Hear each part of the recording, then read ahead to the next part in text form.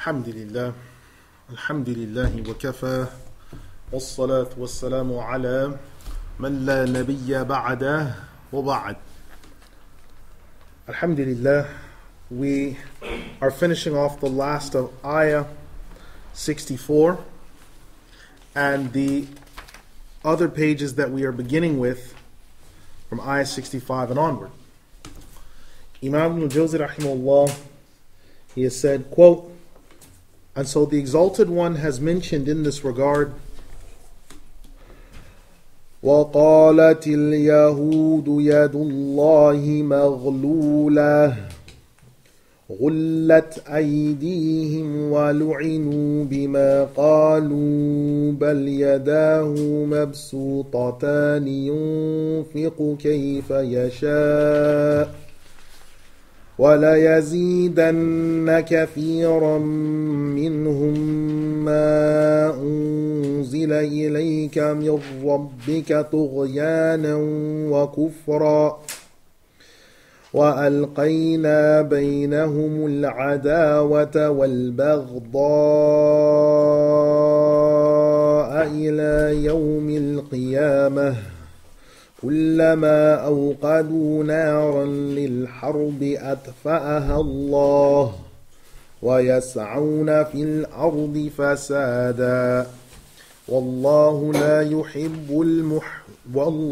لا يحب المفسدين ولو أن أهل الكتاب آمنوا واتقوا لكفرنا عنهم سيئاتهم ولأدخلناهم جنات النعيم ولو أنهم أقاموا التوراة والإنجيل وما أنزل إليهم من ربهم لأكلوا من فوقهم ومن تحت أرجلهم منهم أمة مقتصدة وكثير منهم ساء ما يعملون يا أيها الرسول بلغ ما أنزل إليك من ربك وإن لم تفعل فما بلغت رسالته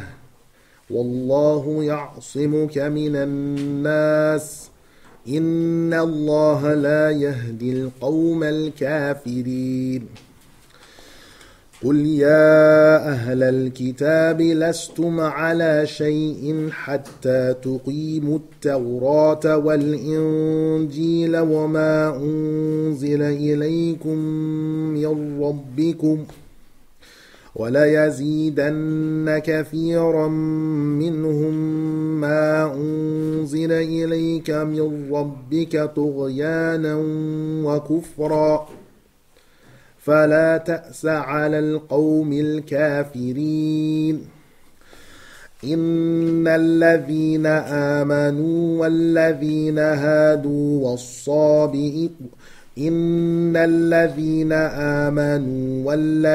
هادوا والصابئون والنصارى من آمن بالله واليوم الآخر وعمل صالحا فلا خوف عليهم ولا هم يحزنون لقد أخذنا ميثاق بني إسرائيل وأرسلنا إليهم رسلا كلما جاءهم رسول بما لا تهوى أنفسهم فريقا كذبوا وفريقا يقتلون.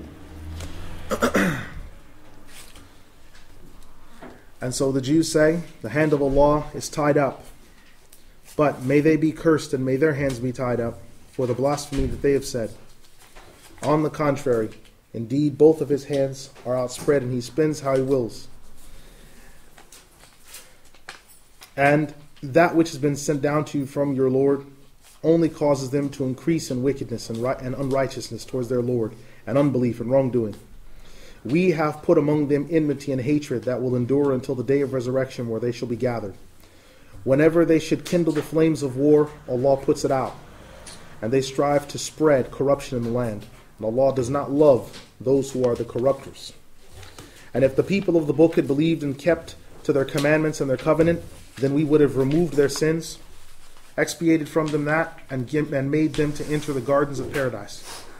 And had they established and held and stuck fast to the Torah, the Injil, and that which had been sent down to them from their Lord, then their sustenance would have been increased, and they would have received great plenty from above and from beneath their feet. There was also a group among them keeping to the balanced way, but many of them, most evil is that which they were doing from the past. Messenger, convey and confirm to the people that which has been sent down to you from your Lord, and convey it. If you do not convey it, then you have not fully communicated and given the message. And Allah will protect you from the corruption of the people. Indeed, Allah does not guide an unbelieving people. And indeed, those who believe, and then those who were Jews, and those who were Sabians, and those who were Christians, whoever should believe in Allah in the last day and does righteous deeds shall have nothing to fear, nor shall they grieve. We took a covenant from the children of Israel, that we sent to them messengers. Whenever a messenger came to them with a command that their souls disliked and that their desires did not incline to, then a group of them they denied, and then a group of them they killed. Surah Al-Maidah, the 5th surah, ayat 64 to 70.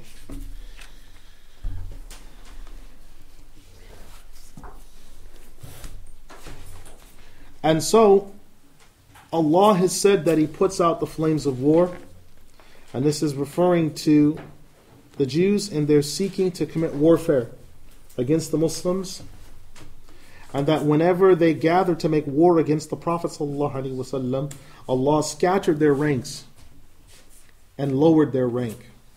So when they planned, Allah rejected their plan and laid it to waste. And they spread corruption in the earth. This is referring to 4 things that they spread. One is sinful deeds and all types of disobedience, as mentioned by Ibn Abbas radiyallahu anhu. Secondly, is that the corruption that they spread was trying to erase the mentioning of Muhammad, the Prophet Muhammad sallallahu alaihi wasallam, from their books, rejecting Islam and the things to do with the signs of Islam. And this is mentioned by Az-Zajjaj. Thirdly, is that they were engaged in kufr. And fourthly, is that they were engaged in oppression.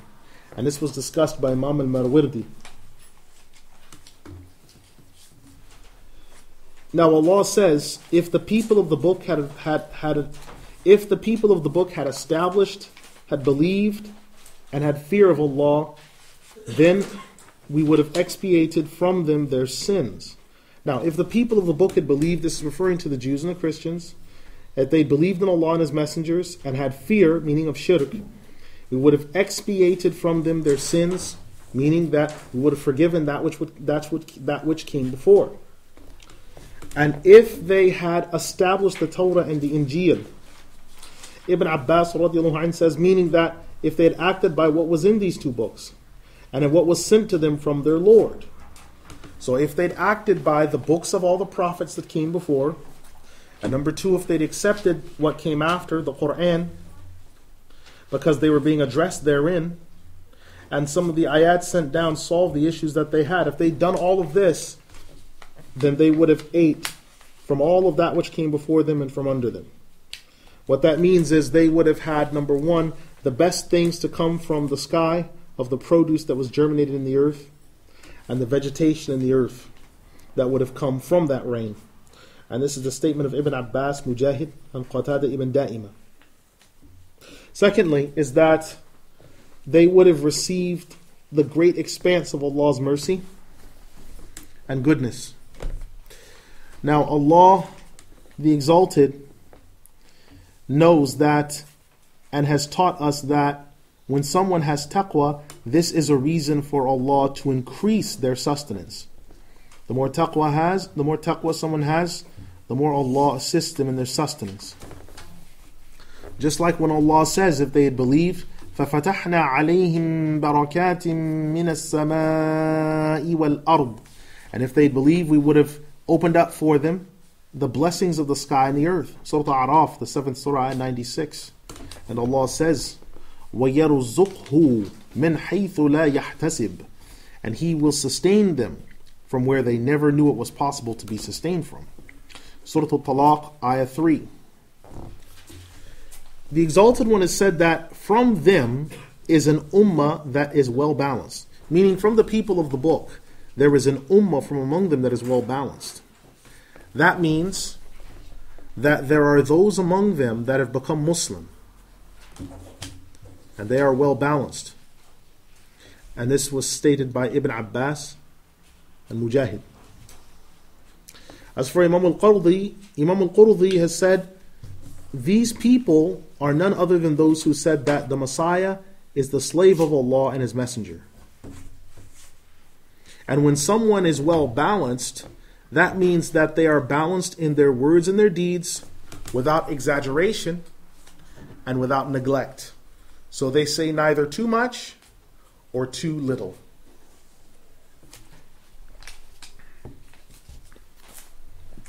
And when the Exalted One says, Prophet, convey what was sent down to you from your Lord.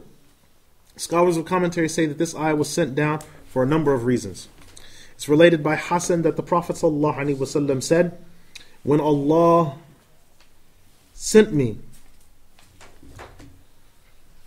and the message was given to me,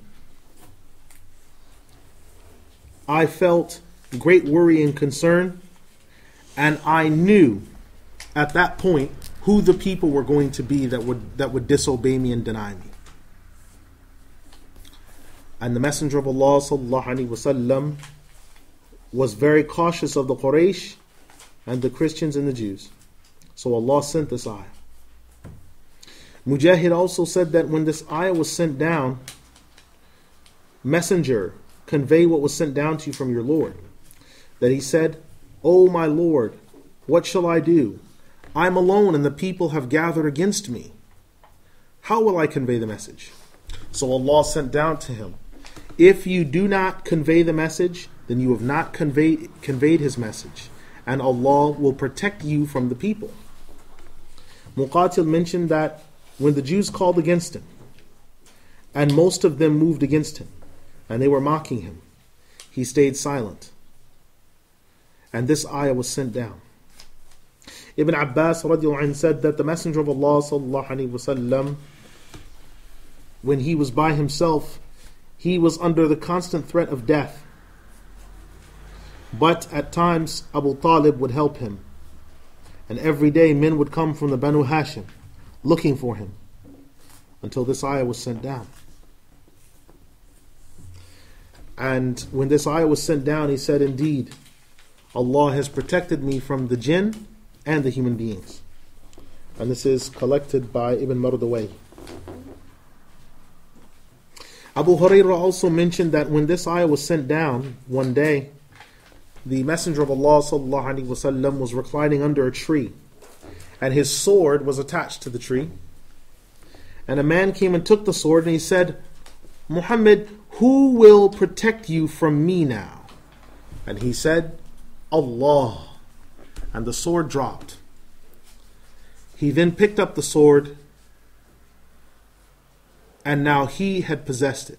And Allah sent the ayah, and Allah will protect you from the people. There is another incident as well, where the Messenger of Allah sallallahu alaihi wasallam recited this ayah, and it is one day, and it was one night when there was an incident, and Aisha as-Siddiqa radiallahu anha asked him, what is wrong? Why do you wait? And he said, I know that there is a righteous man who's going to come and try to protect me tonight. So when we were waiting in the night, I heard the sound of clinking armor. And it was just outside the door. And he said, who is this? And the one with the armor answered, it is Sa'ad And another one said, it is Hudayfa. We have come to protect you. And so the Messenger of Allah sallallahu alaihi wasallam, he slept until he heard the clinking of the armor, and then Allah sent down a revelation, and Allah will protect you from the people. At that point, when this revelation came, the Messenger of Allah sallallahu alaihi wasallam had a dome that was on top of his house, and under that dome was his window, and he stuck his head out of the window and he said, people, return back to your places. I need no further guarding at this point. Allah will preserve me. As for the statement, convey what has been sent down to you, as Zajjaj has said, it means that convey all of what was sent down to you. Don't leave anything off. And don't leave anything from that which has been revealed to you out of fear of what may happen to you. If you had left anything of the revelation, then you would not have conveyed your message. Ibn Qutaybah has said, this ayah is proof that Allah was protecting him to make sure that he could convey his message. Ibn Abbas radiallahu anhu said, it is as if Allah is saying, if you conceal one ayah, then you have not conveyed my message. So it means that convey what was sent down to you out loud. And if you happen to conceal anything from it, out of fear of some harm that would come to you, it is as if you didn't convey anything. And his message is Tawheed.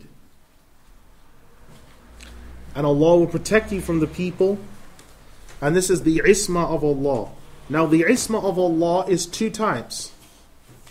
The first type of isma means infallibility, where Allah protects his slave from all forms of disobedience.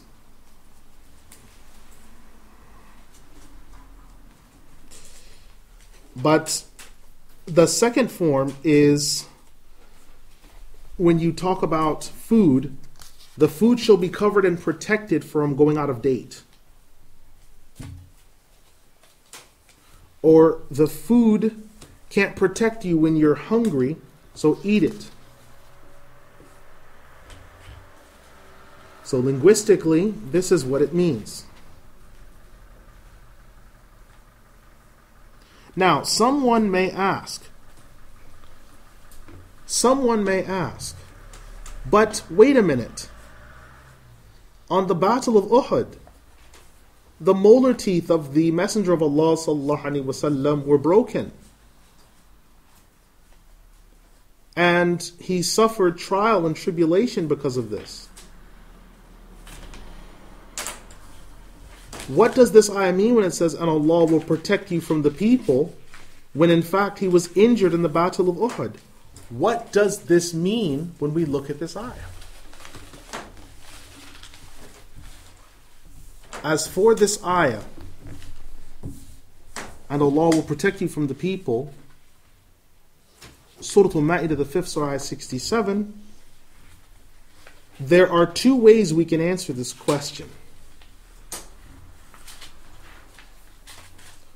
One is that Allah never said that He would protect him from ever suffering harm from people.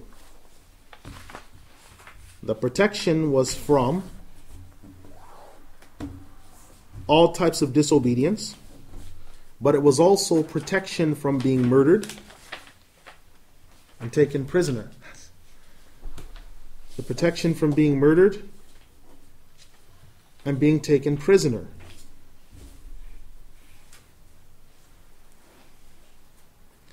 But the ayah never promised a general protection from any harm whatsoever.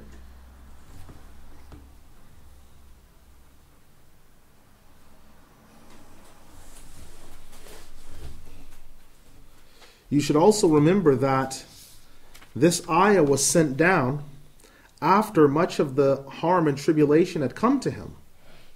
Because Surah Al-Maidah was among the last surahs that was revealed. So this had already occurred. And when Allah says, and indeed He, Allah, will not guide an unbelieving people, there are two things this is making reference to. One is that He will not guide them to the paradise. And two, He will not make them to know the revelation that they have in their midst.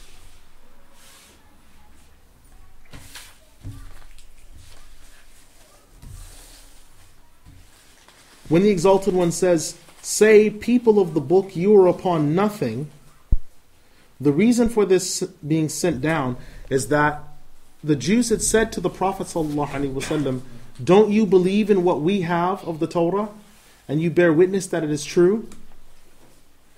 He said, yes, indeed. But you have corrupted and innovated things regarding what is in it, and I am free from that which you've corrupted. The Jews responded with, we are upon clear guidance, and we take a hold of that which we have with ourselves. We do not believe in you. And so this ayah was sent down, as mentioned by Ibn Abbas. Now, as far as the people of the book being addressed here, the people of the book being addressed is in reference to the Jews and the Christians. And when Allah says you're not upon anything, meaning you're not upon anything regarding the true faith until you establish the Torah and the Injil, and establishing both of them means the knowledge of what is in them. And in particular, that is in reference to belief in Muhammad sallallahu alaihi wasallam and in that which was sent down to them from their Lord, and in what was given to them from before. Then Allah says, those who believe and those who are Jews and those who are Sabians. We've already mentioned the discussion of this type of wording in Surah Al-Baqarah, and someone can return to the commentary on those for further details.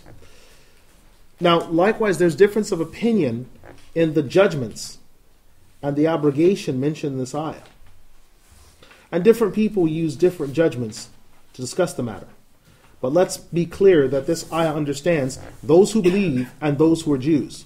Whoever believes in Allah in the last day and does righteous deeds, there is no fear upon them, nor shall they grieve. And the same ruling stands for the Sabians and the Christians. If they believe in Allah in the last day and do righteous deeds, then they will be forgiven.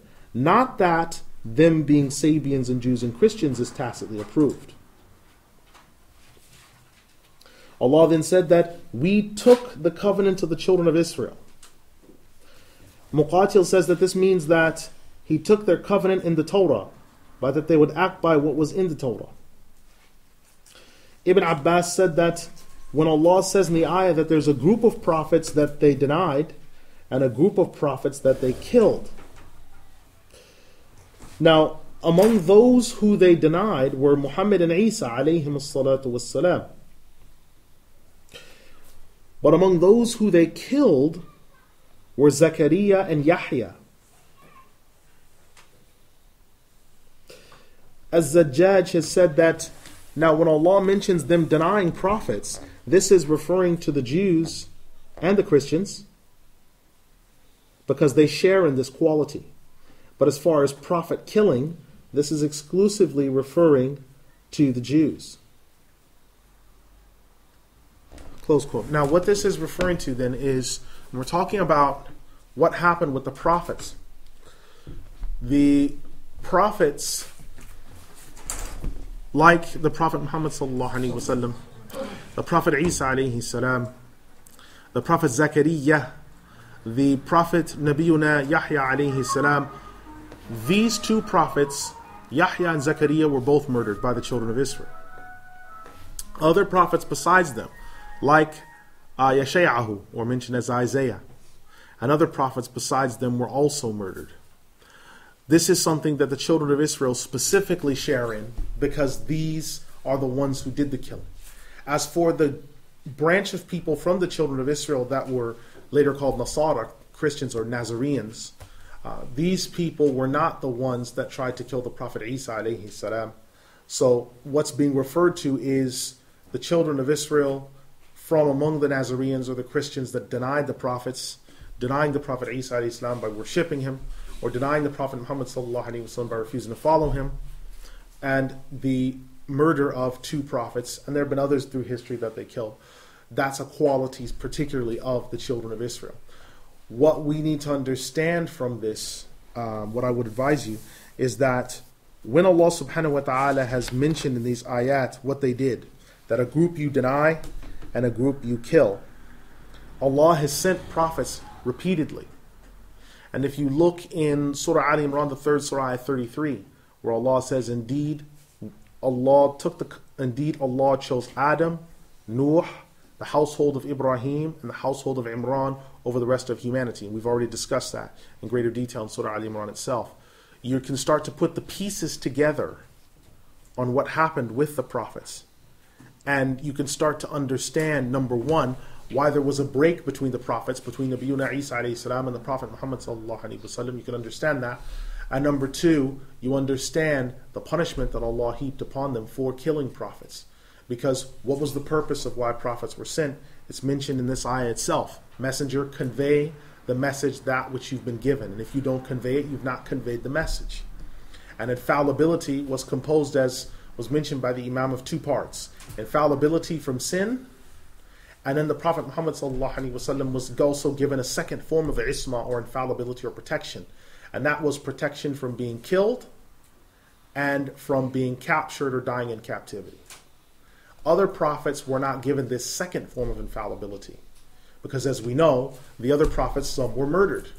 And so not all of the prophets had the second form of infallibility, but all of them had the first. The first was given by was conveyed on them by Allah subhanahu wa ta'ala since their creation, but the second one was given as a fadila, or an additional blessing from Allah subhanahu wa ta'ala. So if you look at, say, the Prophet Zakaria, he was infallible, he committed no sins, but he was murdered. The Prophet Yahya alayhi salam, he was infallible, he committed no sins, but he was murdered. The Prophet Isha'ahu alayhi salam, he's infallible, he committed no sins, but he was murdered. If you look at the Prophet Ilyas alayhi salam, infallible, committed no sins, he wasn't murdered, but he fled from his people. Ilyasa, he fled from his people. The Nabiyuna Isa alayhi salam, the Prophet Isa alayhi salam, he fled from his people. But the Prophet Muhammad sallallahu alaihi wasallam was different. He actually was protected from sin, infallible, but also protected from being killed by them before his mission. So he completed his mission, he completed all of his actions, and then also he wasn't taken prisoner, and he was victorious over idolatry and kufr, and ultimately destroyed it. So because of that, you see that there's a qualitative difference between prophets, and that falls in with within Surah Al-Baqarah. When you look at the 3rd Jews, those are the messengers. We preferred some of them over others. So we know that Allah prefers some messengers over others. Imam Ibn Al-Jawzi rahimahullah, he then says, quote, and so the Exalted One says further, وَحَسِبُوا أَلَّا تَكُونَ فِتْنَةٌ فَعَمُوا وَصَمُّوا ثُمَّ تَابَ اللَّهُ عَلَيْهِمْ ثُمَّ عَمُوا وَصَمُّوا كَثِيرٌ مِّنْهُمْ وَاللَّهُ بَصِيرٌ بِمَا يَعْمَلُونَ لقد كفر الذين قالوا إن الله هو المسيح ابن مريم وقال المسيح يا بني إسرائيل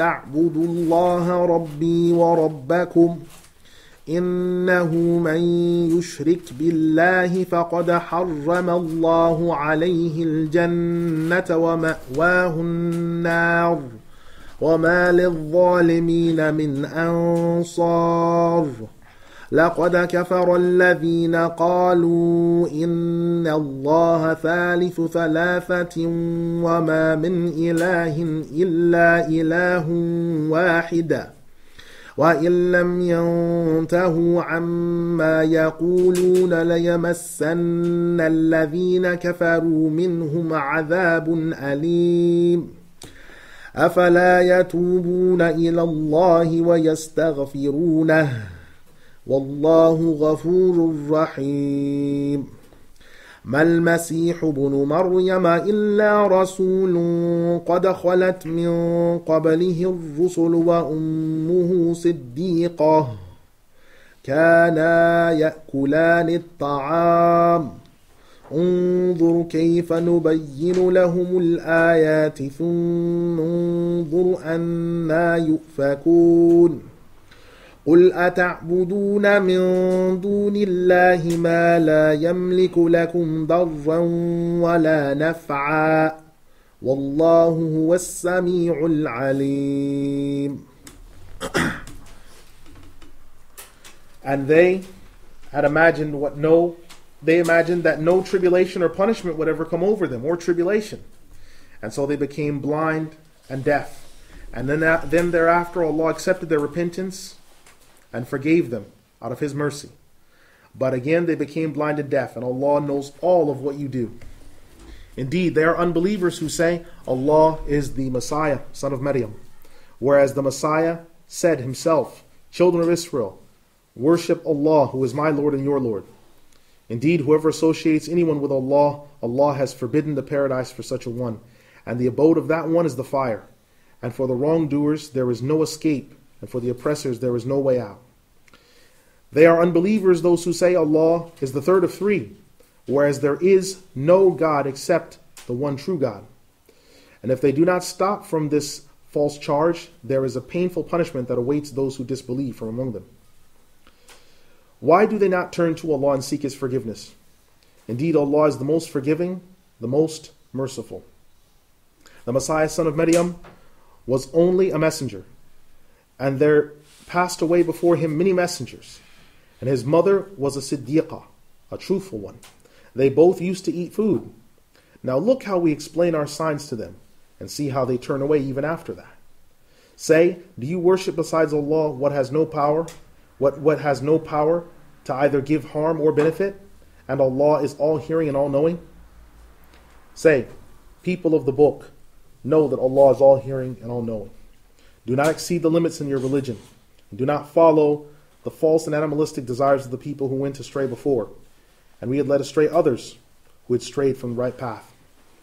Surah Al-Maidah, the 5th surah, ayat 71 to 76. Now the Exalted One said that when they imagined that they would have no tribulation, what that's referring to is they thought that they would not be tested, that they would not be called to account, that they would never be made to know what they had done was wrong. But in reality, this is what happened. And indeed, as Allah says, وَيَعْلَمُونَ أَنَّ اللَّهَ هُوَ الْحَقُّ الْمُبِينَ. Indeed, they know that Allah, He is the truth, the manifest. Surah An-Nur, the 24th surah, 25. And Allah also says, أَلَمْ يَعْلَمْ بِأَنَّ اللَّهَ يَرَى. Is it not the case that he knows that Allah sees all things? Surah Al-Alaq, the 96th surah, ayah 14. So this ayah and others like it are ayat that are not questions in the term of looking for an answer, but they are statements that are used to elicit a response, interrogation, where Allah is asking these questions as confirmation, to make them say, do you not see? Do you not understand? Is it not the case that you fear the commandments of Allah? These are used to elicit such a reaction. And this is the point that's being used. Just like when Allah says, أَمْ حَسِبَ الَّذِينَ اجْتَرَحُوا السَّيِّئَاتِ أَن نَجْعَلَهُمْ. Do those who were injured think that their injury due to their sins, that we shall not bring them anew for what they have done? Surah Al-Jathiyah, ayah 21. أَمْ حَسِبَ الَّذِينَ يَعْمَلُونَ السَّيِّئَاتِ أَن يَسْبِقُونَ. And do those who did sins not think that they will be brought back to us, and that what they did does not come back to us? Surah Al-Ankabut, ayah 4. أَحَسِبَ النَّاسُ أَن يُتْرَكُوا. Do the people think that they will be left alone? Surah Al-Ankabut, ayah 2. These and other ayat are similar, in which they're being told, do not the people think, do not they reflect, meaning that this will not be the case. Meaning that, do they think that they will escape and Allah will not punish them or not test them by the killing of the prophets or the denying of the messengers? Do they not think that this will happen to them? Not that Allah is expressing doubt in Himself, but are they thinking those being addressed? And so when Allah says that they became blind and they became dumb, as Zajjaj has said, that this means that they're not acting by what they heard and what they saw of the signs. And they became like the blind and like the dumb. Then Allah forgave them, meaning He lifted the trial and tribulation from them and took the enemies away from them by victory. And He assisted them. And He sent to them. And so by saying that He had mercy upon them, one of the things that this means is that He sent to them the Prophet Muhammad ﷺ to teach them that Allah will forgive them if they repent and show goodness and righteousness. But then they again became blinded and dumb, meaning that they didn't repent after the trial was lifted, and they didn't repent after the sending of Muhammad ﷺ. So they again fell into blindness and dumbness. And this happened to many of them, just as you see.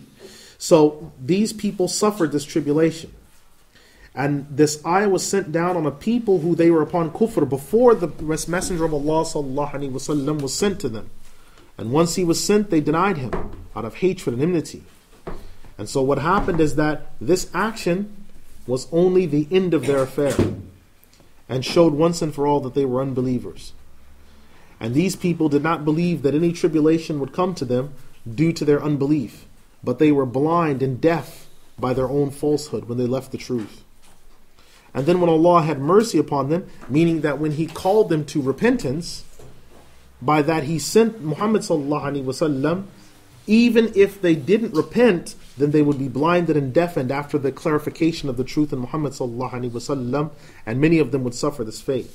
Now some of them would come to the faith, but all of them would not be gathered together in opposing the Messenger of Allah ﷺ. Close quote. Now what this is referring to is a couple of things.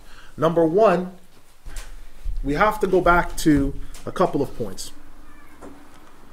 If you remember the statement of Aisha Siddiqa radiallahu anha, where the Prophet Muhammad ﷺ quoted an ayah in Surah At-Tawbah and an ayah in Surah As-Saff, the 61st surah, where it says, indeed Allah sent His messenger with the religion of truth and the guidance, so that it might be dominant over all other religions, even though the idol worshippers may dislike it. And in the other ayah, even though the unbelievers may dislike it. That ayah, she said, because He was talking about the fact that a time will come in which people from my ummah shall worship idols after the passing of night and day. And she said, Messenger of Allah, how can this be? And she recited this ayah. And he said, this ayah is true. And after all of what's been mentioned in that ayah, a cool wind shall come. And every Muslim that smells that cool wind, that breathes it in, shall die. And after that death, none shall be left but the most wicked upon the face of the earth. At which time Shaitan will say, what is it that you are to do? And the people will say, what do you command us to do? You are commanded that you are to worship the idols that your fathers of old worshipped. And they shall do so. And these shall see the final signs. But none will be able to believe that had not believed before when the sun rises from the west. That entire statement is taken from the Sahih of Imam Muslim under the chapter of the cool wind coming from the east. Now, in this hadith, there are a number of things that have occurred that are linked with this ayah. One is that sometimes the Prophet Muhammad ﷺ, and we discussed this before, the two types of ummahs. The ummah that belongs to those in his dispensation, that belong to the period in which he appeared in, they're his ummah in that sense, that he's declaring the faith to them. So the unbelievers of this time starting from his birth all the way up until this time, the unbelievers in that time, up until the day of resurrection, are from his ummah in the sense that they belong to his dispensational period. But there's a second type, which we discussed, ummah, is those who are from his ummah in the sense that they believe in him. And he says that they're from his ummah. So when those that believe that are from his ummah die, it leaves nothing left except for those who he had declared the mission to when he appeared, from the beginning all the way up until the end of time. These people fall under two things. Because you can't talk about the two ummahs unless you talk about the two declarations. The two declarations. There are two types of declaration that Allah makes to the creation. Two types of declaration. The declaration of ad-da'watul ijaba, the declaration of answer or response, the declaration of response, and ad-da'watul ijaba, that means that the declaration to those of the declaration of response is to those who can answer. Those who can answer are those who become Muslims. And they belong to his ummah in the sense that they're those who answer. So this is the call of those who respond. There's a second call, ad-da'watul iqaba, the call of condemnation. The call of condemnation is for those who cannot answer because they are unbelievers, but they affirm the truth of what Allah said, although they cannot answer. Their proof is in that same hadith in the Sahih of Imam Muslim that I gave you, where the unbelievers say when they see the sun rising from the west, they will want to believe, but will not be able to, as no soul will be able to believe that had not before. The Prophet ﷺ said that the door of tawbah, of repentance, remains wide open as long as the soul has not reached the upper throat. Lam yugharghir, the soul has not reached the upper part of the throat, and the sun has not risen from the west. That's the hadith in Sahih al-Jami. Once either of those things occurs, the door of tawbah, repentance, is shut, and it is impossible for someone who had not repented before to repent at that point. It is impossible at that point. So then the question remains, because it mentions in the ayah that they were blinded and then deafened, then Allah had mercy upon them, then they were blinded and deafened. And you say, well, wait a minute, hold on. If they became blind and deaf, then they became blind and deaf again by rejecting, then they never believed in the first place. Exactly. So then what does this ayah mean, Allah had mercy upon them? The Imam has just told you, and the others have already told you, that it means that he sent the Prophet Muhammad sallallahu alaihi wasallam. He sent them, as the Imam said, to be a condemnation when they could not believe, and that those who would believe could respond. So this ayah, someone could ask, well, what is the point of this ayah when we're looking at the fact that there's these people that they become blind and deaf, then Allah sends them the mercy of the Messenger of Allah sallallahu alaihi wasallam to come, then they become blind and deaf, many of them, meaning that there's some that stay like this, and Allah knows all of what they do. These are people who Allah subhanahu wa ta'ala knew that they wouldn't become believers, because the Messenger of the Prophet Muhammad sallallahu alaihi wasallam, if you read in the Quran that the Quran is a shafa' for who? Believers or unbelievers? Believers. There's no mention where Allah says that the Quran is a shafa' for the kuffar. There's no such mention. They can't. How can they? Because they can't benefit from it. You can't benefit from something. You can't get barakah or deeds from something that you are in rejection and rebellion towards. So, finally closing this up then, what is this referring back to? We are back to the point of the fact that Allah subhanahu wa ta'ala has preordained affairs. preordained. Then you come back with a question, well, what do we do about dawah? What do we do about dawah? If everyone is condemned, except for those who believed, forget it. There's no point calling anyone because everyone's already finished. To which my response is, and the response of the scholars is, do you know who the remnant are and who's saved and who's condemned? No, you don't know who's saved and who's condemned. Well then, because you don't know that information, then you have to preach to everyone with the understanding that some of them may become Muslim and some of them might not.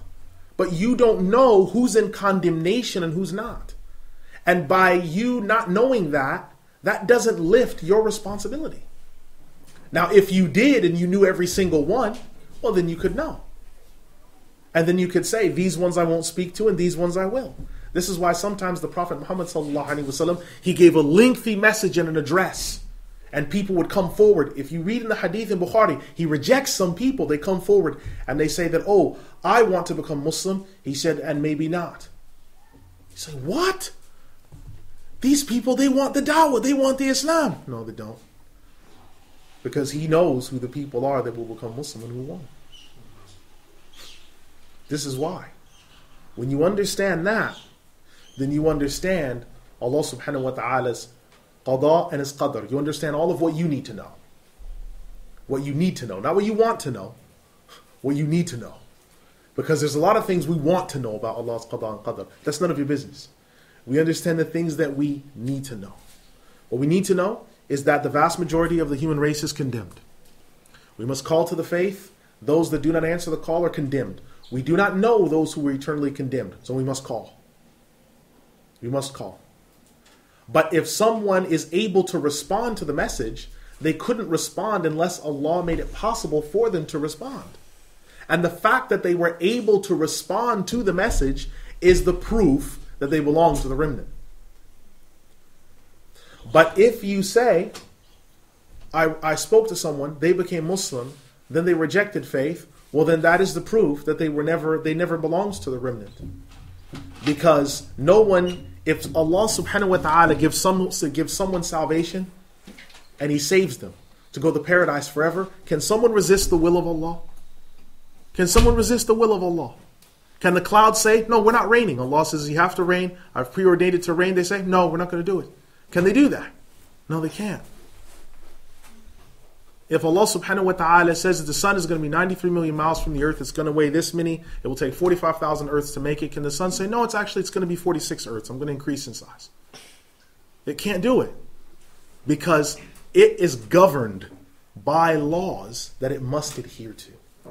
Just like there are human beings that are governed by laws. So someone can't say, when Allah says this one's preordained to become Muslim, they can't say, no, I will not become Muslim and fight it. There's no way for them to fight it. They will believe. And someone that rejects faith cannot say, no, I must reject faith. I must become Muslim. Because the Islam guidance, Iman, is not yours. Iman comes from Allah. So when you understand that, then you understand that it's not you that's keeping you in Islam. Oh, my Iman is low. It's not your Iman. So how can you quantify something that's not yours? The companions never spoke like this. The early generations never spoke, my Iman is low. Well, if it's low, then you're out of the faith, because the only increase and decrease in Iman, the increase is when you come into the faith, the decrease is if you go out. It's impossible. So the one that keeps you in this faith is Allah. Whether you're a 51% good Muslim, whether you're a 49% good Muslim, whether you're a 26% good Muslim, and then you have your up and down days as a Muslim.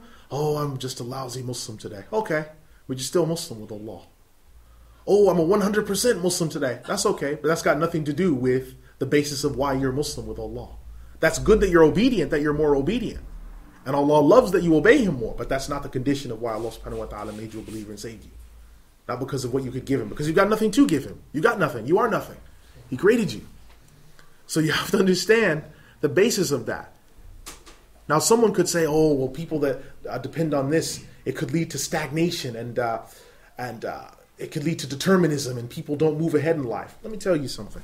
The people that believed this built 70 hospitals in Baghdad, sailed the then known world, wrote a map of the entire world that had all the continents on it, knew what was on the other side, made it to the northern part of California by 693 AD, and traveled the strait before Magellan did, made it to southern Africa before Magellan did, found Madagascar before the people that invaded Madagascar found it, brought Islam to the Philippines, to Indonesia, to Malaysia.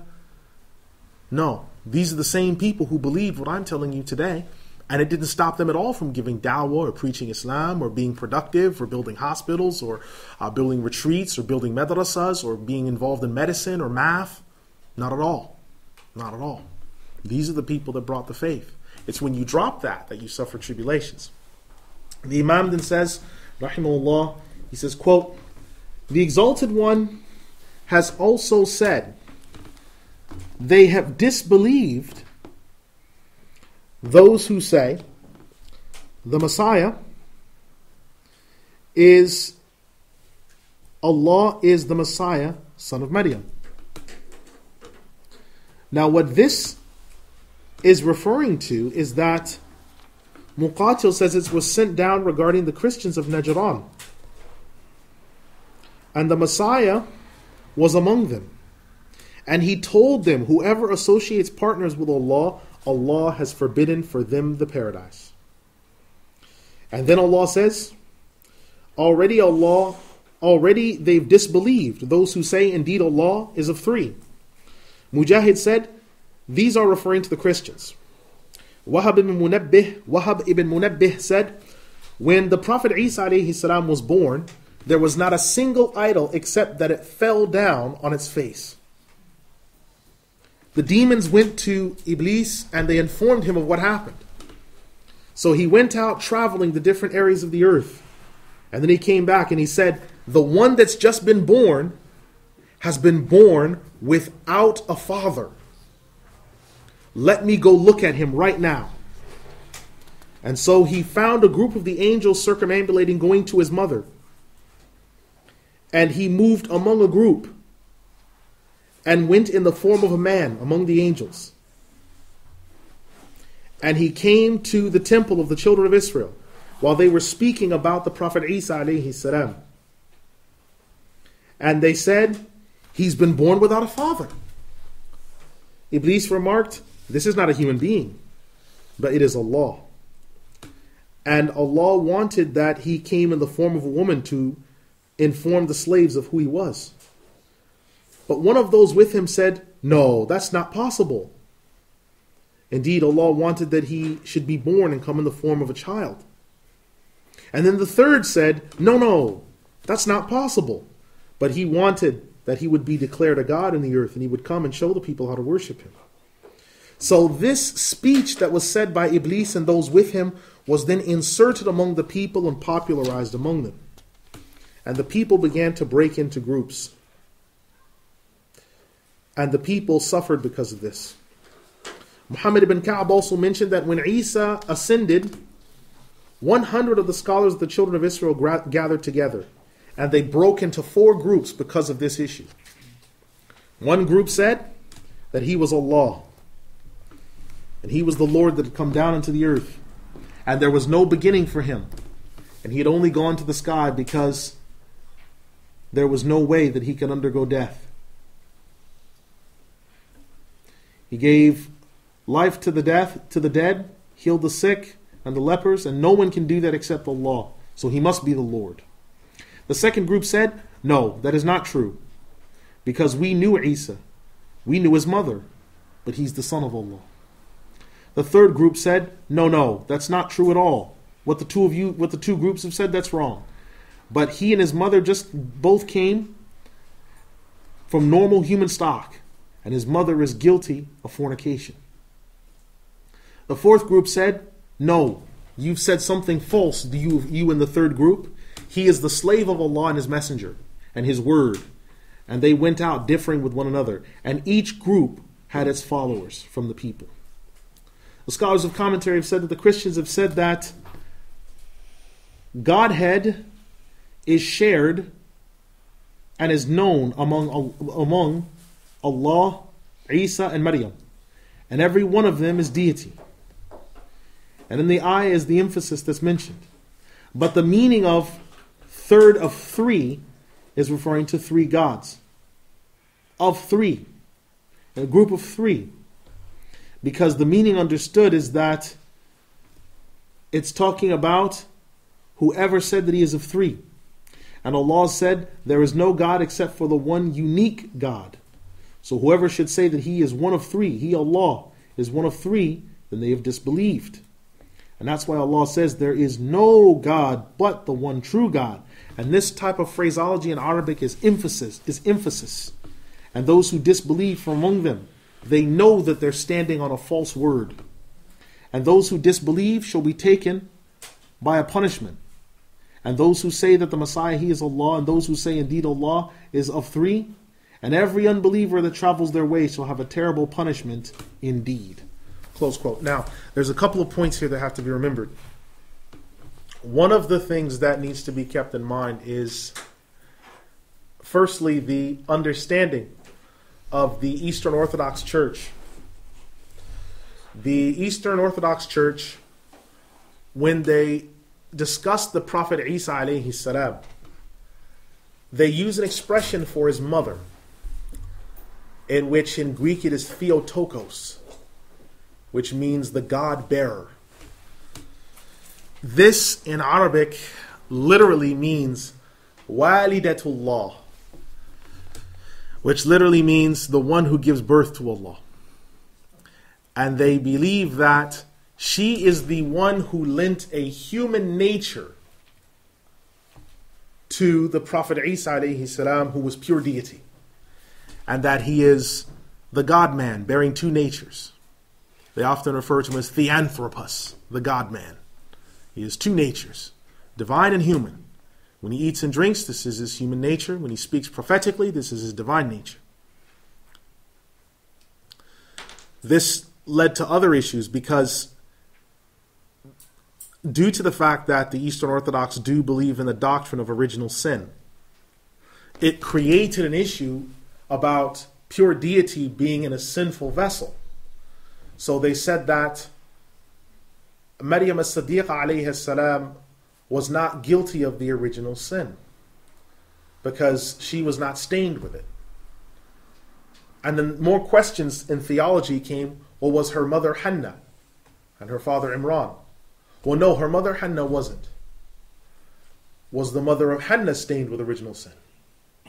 And it became this issue where they had to somehow prove that none of the women forebears of Maryam alayhi salam were stained with original sin. Then came the discussion of the Immaculate Conception, which was that Maryam as-Siddiqa alayhi salam came about through special means and was not touched by original sin. Then came the doctrine of the Queen of Heaven, where she was declared to be the Queen of Heaven and that she was not touched with major sin. She did not die an earthly death. And she is called the chief mediatrix.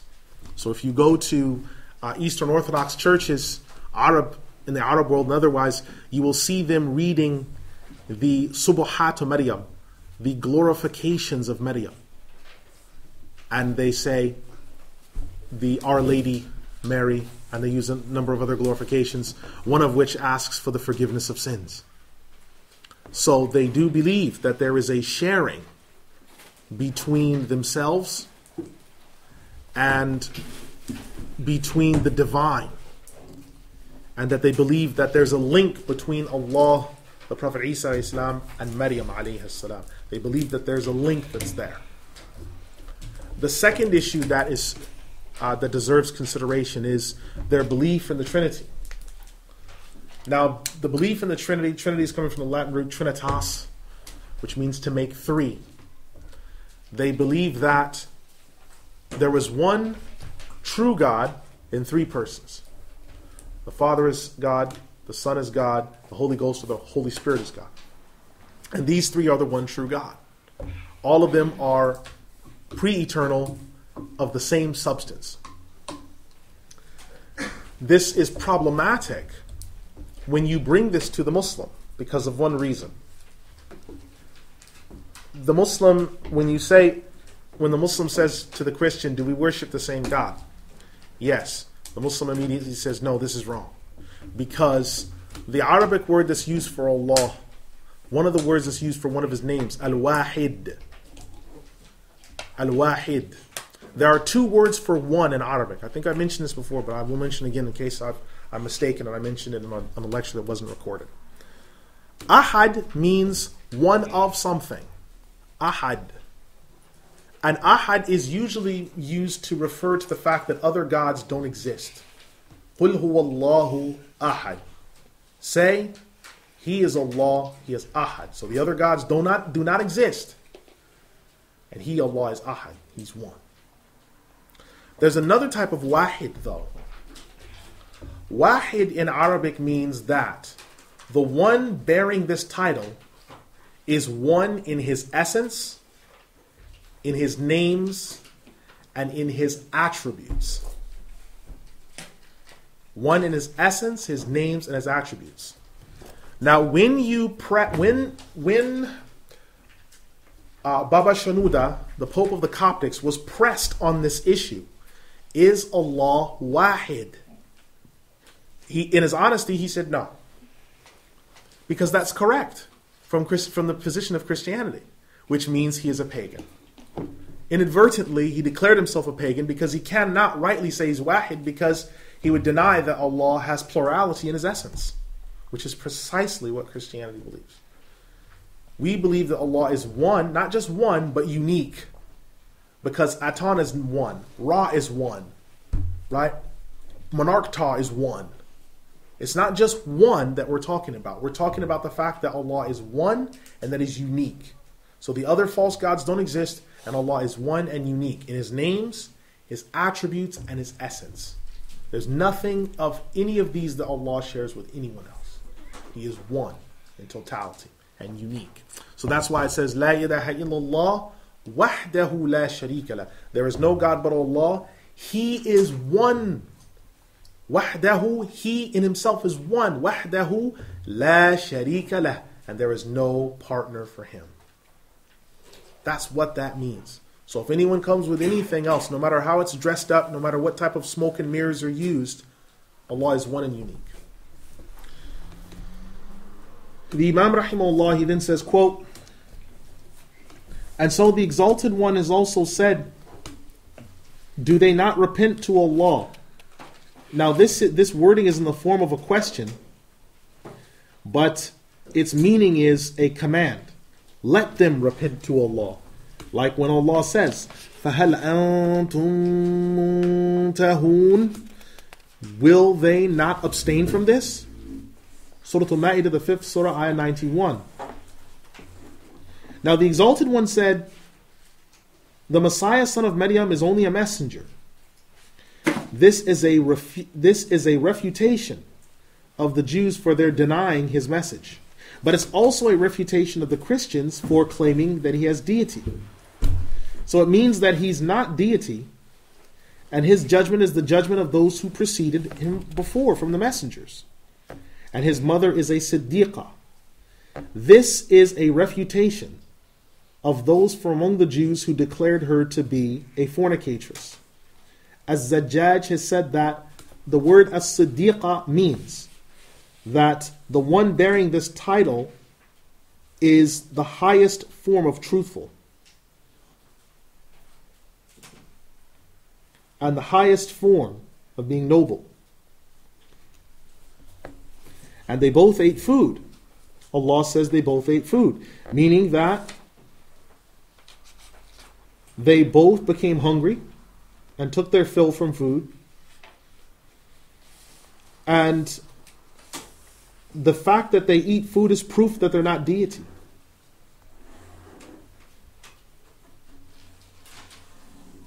And anything that eats food is created. And anything that eats food is temporal. Because the fact that it eats food means it requires energy. It's tired. It's weakened. And Allah is Al-Aziz, the mighty.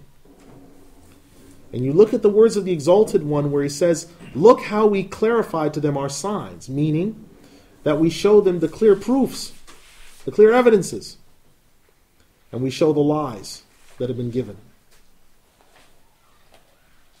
Close quote. Now just a very quick point here.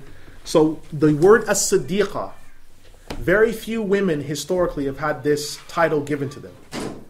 Maryam as-siddiqa is referred to by this title in this ayah. And Aisha as-siddiqa. That makes you understand how we're supposed to view Aisha radiallahu anha.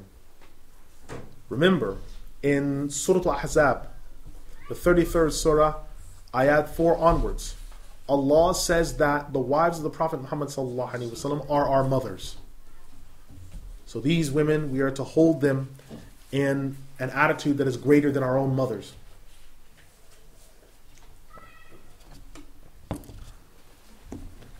Imam ibn Al-Jawzi rahimahullah, he says, quote, and when Allah says, say, do you worship from besides Allah what cannot give you any protection, harm, or help you? This was sent down because of a number of incidents. Muqatil said, tell the Christians, it's as if it's saying, tell the Christians of Najran, do you worship besides Allah, meaning Isa ibn Maryam, what doesn't give harm in this life or help in the hereafter? But Allah hears their words, because when they say the Messiah is the son of Allah, or one of three, He knows what they're saying, and they will be called to account.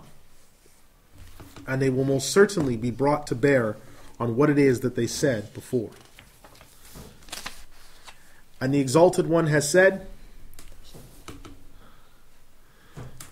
قُلْ يَا أَهْلَ الْكِتَابِ لَا تَغْلُوا فِي دِينِكُمْ غَيَّرَ الْحَقِّ وَلَا تَتَّبِعُوا أَهْوَاءَ قَوْمٍ قَدْ ضَلُّوا مِنْ قَبْلُ وَأَضَلُّوا كَثِيرًا وَضَلُّوا عَنْ سَوَاءِ السَّبِيلِ لعن الذين كفروا من بني إسرائيل على لسان داود وعيسى بن مريم ذلك بما عصوا وكانوا يعتدون كانوا لا يتناهون عن منكر فعلوه لبئس ما كانوا يفعلون ترى كثيرا منهم يتولون الذين كفروا لبئس ما قدمت لهم أنفسهم أن سخط الله عليهم وفي العذاب هم خالدون ولو كانوا يؤمنون بالله والنبي وما أنزل إليه ما اتخذوهم أولياء ولكن كثيرا منهم فاسقون لتجدن أشد الناس عداوة للذين آمنوا اليهود والذين أشركوا ولتجدن أقربهم مودة للذين آمنوا الذين قالوا إنا نصارى ذلك بأن منهم قسيسين ورهبانا وأنهم لا يستكبرون. Saying, people of the book, do not transgress the boundaries in your religion, and do not follow the desires of a people who went astray before and have led astray many others, and have strayed from the path. Cursed were those who disbelieved from the children of Israel on the tongue of Dawood and Isa, the son of Maryam. This is because they disobeyed and used to transgress. They did not forbid one another from the evils they used to commit. Indeed, evil is that which they used to do. You will see many of them making friends with the unbelievers. Evil indeed is that which their souls have sent forth for them, and that which they used to bring about the wrath of Allah because of, and in torment will they abide forever. If they believed in Allah and the Prophet, that which had been sent down to him, they would not have taken them for their friends, but most of them are transgressors. You will find that the people who have the most enmity against the Muslims are the Jews and the idol worshippers. And you will find the nearest in friendship to the believers those who say, we are Christians. This is because among them are men of learning and monks, and they are not a proud people. Surah Al-Maidah, the 5th surah, ayat 77 to 82. So the Exalted One has said, say people of the book.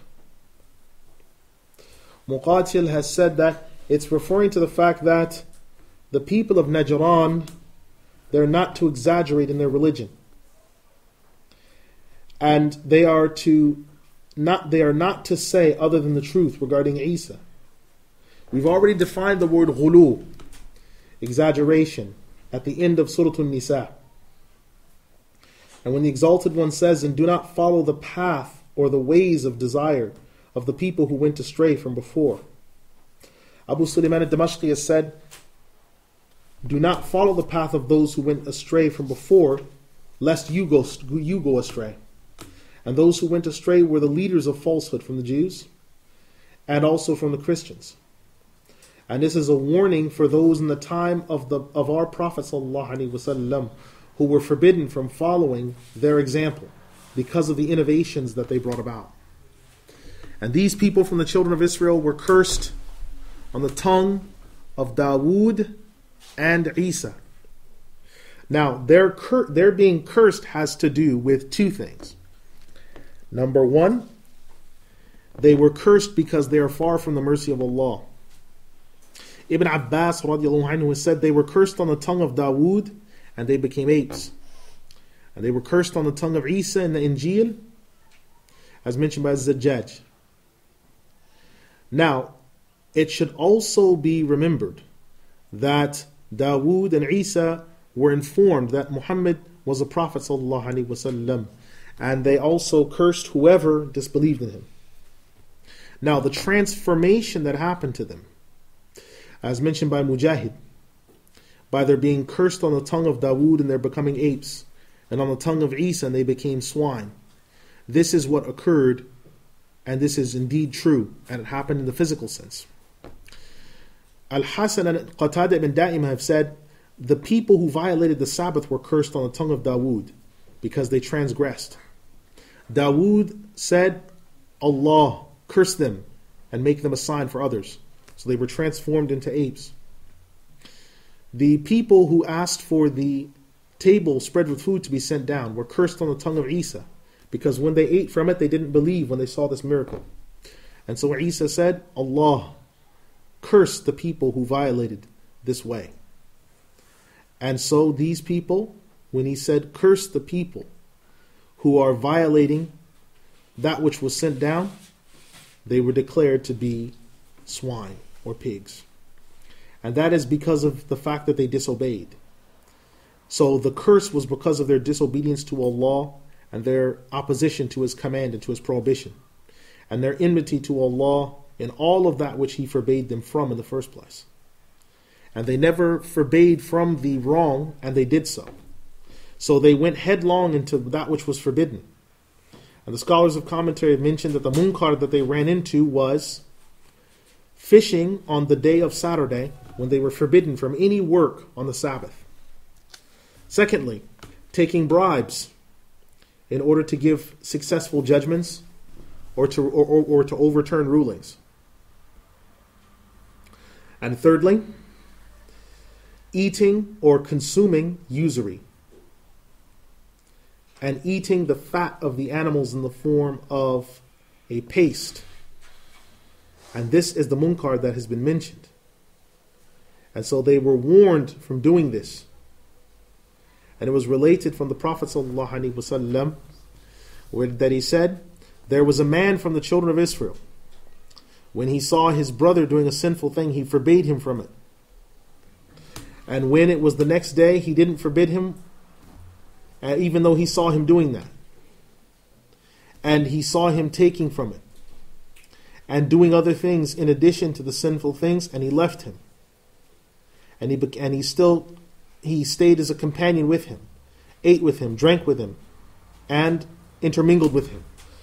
And once this was shown, Allah sent against the hearts of those people wickedness, and He cursed them according to on the tongues of Dawood and Isa ibn Maryam alayhim as-salam. And this is collected by Imam Abu Dawood. And evil is that which they did, meaning the wickedness that they did, that is indeed evil, and they will be punished for that. And you will see many of them turning to those who are unbelievers. So many of them turning means that they're turning to the hypocrites, as narrated from Ibn Abbas, Al-Hasan and Mujahid. But they're also turning to other Jews, as mentioned by Muqatil. And this is the fact of the matter.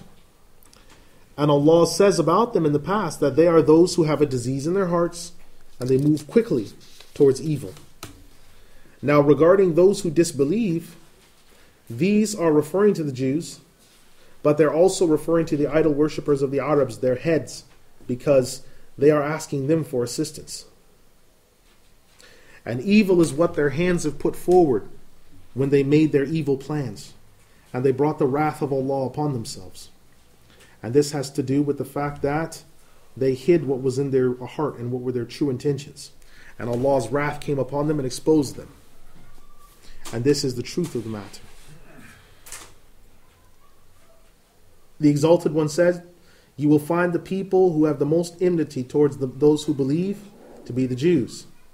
The scholars of commentary say this ayah was sent down and what came after because of what happened regarding Najashi and his companions. Sa'id ibn Jubayr said that Najashi sent people to the Messenger of Allah sallallahu alaihi wasallam, and they became Muslim. So this ayah was sent down, and that which is after came as well. Now we will mention their story coming shortly, but we ask that you remain patient while we look over the rest of this. As Zajjaj has mentioned, that this ayah is an ayah that's emphasizing, you will surely find, meaning that it's for definite, where Allah is actually swearing by Himself that I swear by myself, you will find that these are the people who have the most enmity towards the Muslims, both the Jews and the idol worshippers, and they have a hatred towards the Muslims. And those who are idol worshippers, meaning those who worship idols. As for those who said we are Christians, then is this general in all the Christians, or is it specific when it says that the closest to them are the Christians?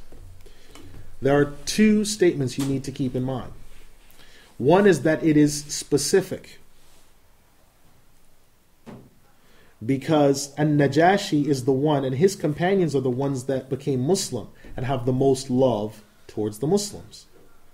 Not every single Christian, as mentioned by Ibn Abbas and Ibn Jubayr. Secondly is that they're people from the Christians who also took hold of the revealed law that was left over with Isa. And when the Prophet Muhammad ﷺ came, they became Muslims.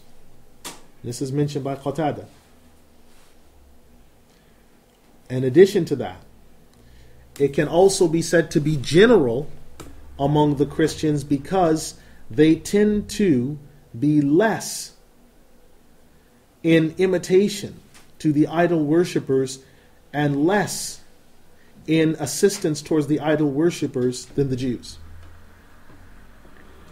And Allah says that is because among them are qissisin. That is because among them, from the heads of the Christians, are scholars and monks who stay in their cloisters. There are scholars and monks who stay in their cloisters, and they are not arrogant. Now, the question that will come to someone's mind is this one. If it said, why did Allah praise them when among them are these scholars and monks? And the idea of being a monk is not from our Sharia. Why did Allah praise them for that?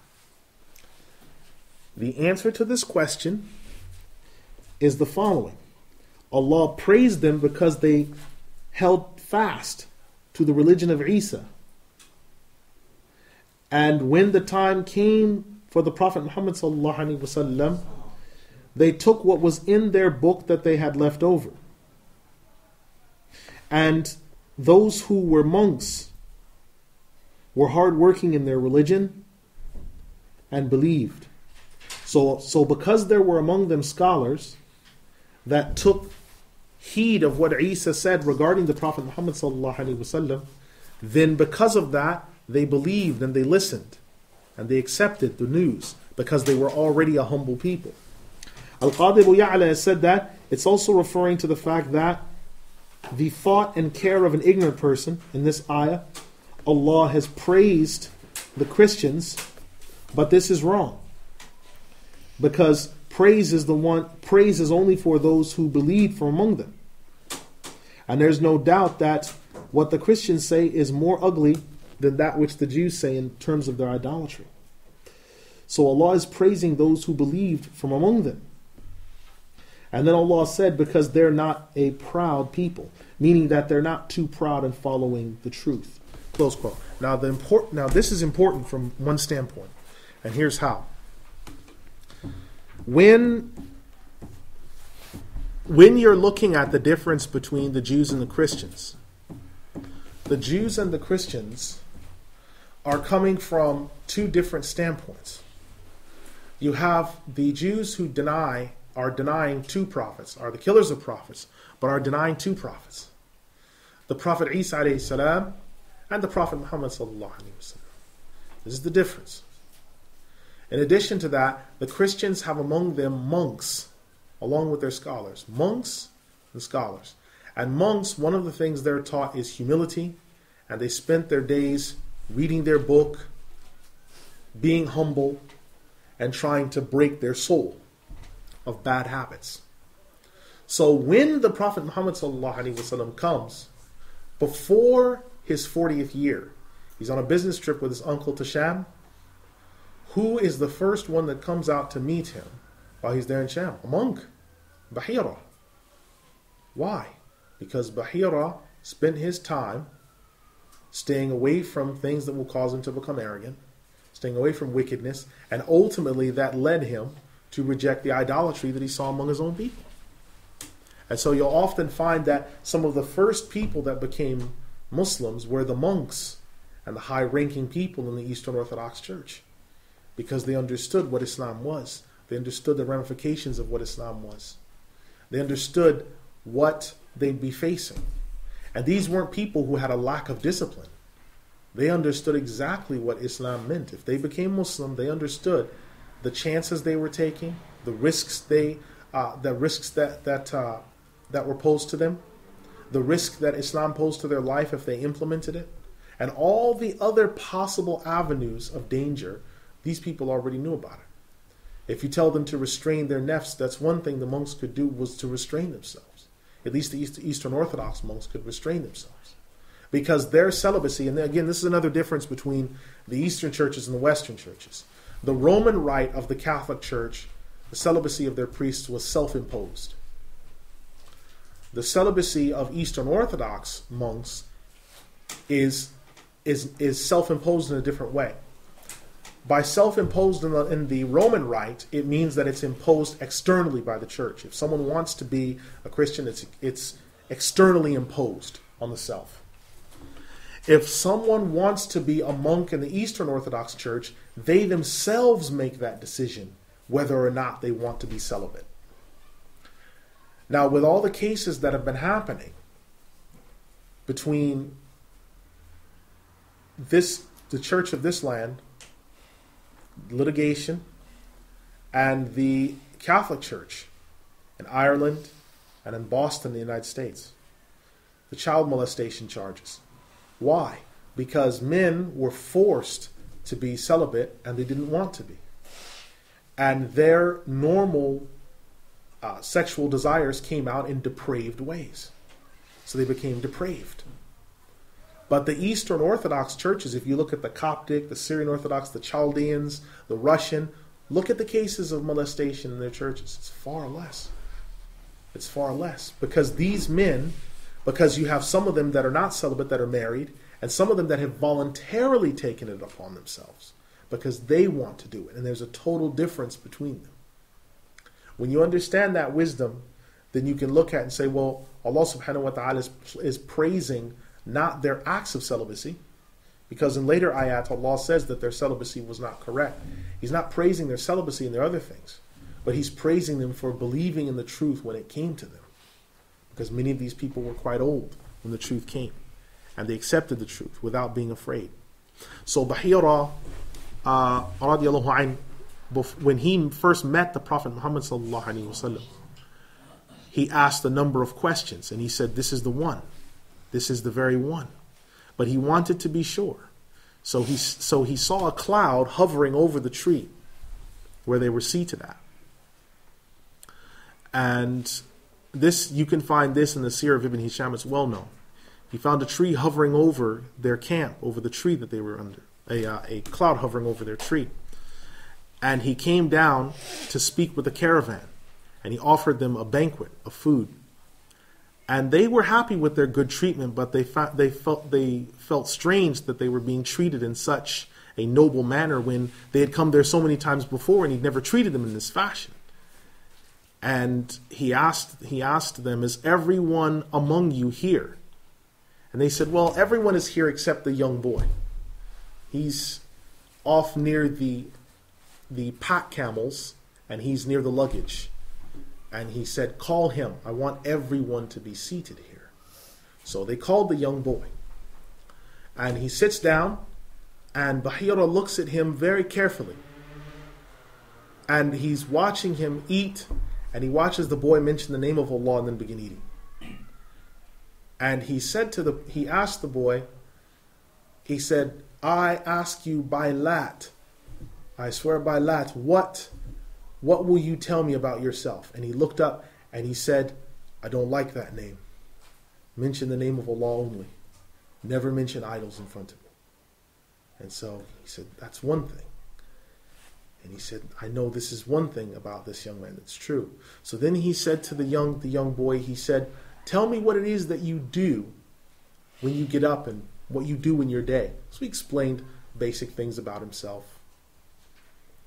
Then he also saw on his back the seal of prophethood, which looked like an ostrich egg, and it had small hairs growing out of it, and this was the stamp in the middle of his back. So he saw this was the second sign. Then he said, whose son? To Abu Talib, he said, whose son is this young boy? He said, well, he's my son. Because he adopted, the Arab custom of adoption, you would say the boy was your son. He said, you can't be his father because the father of this one has to die before he was born.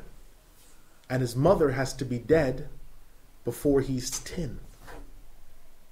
And Abu Talib became very scared.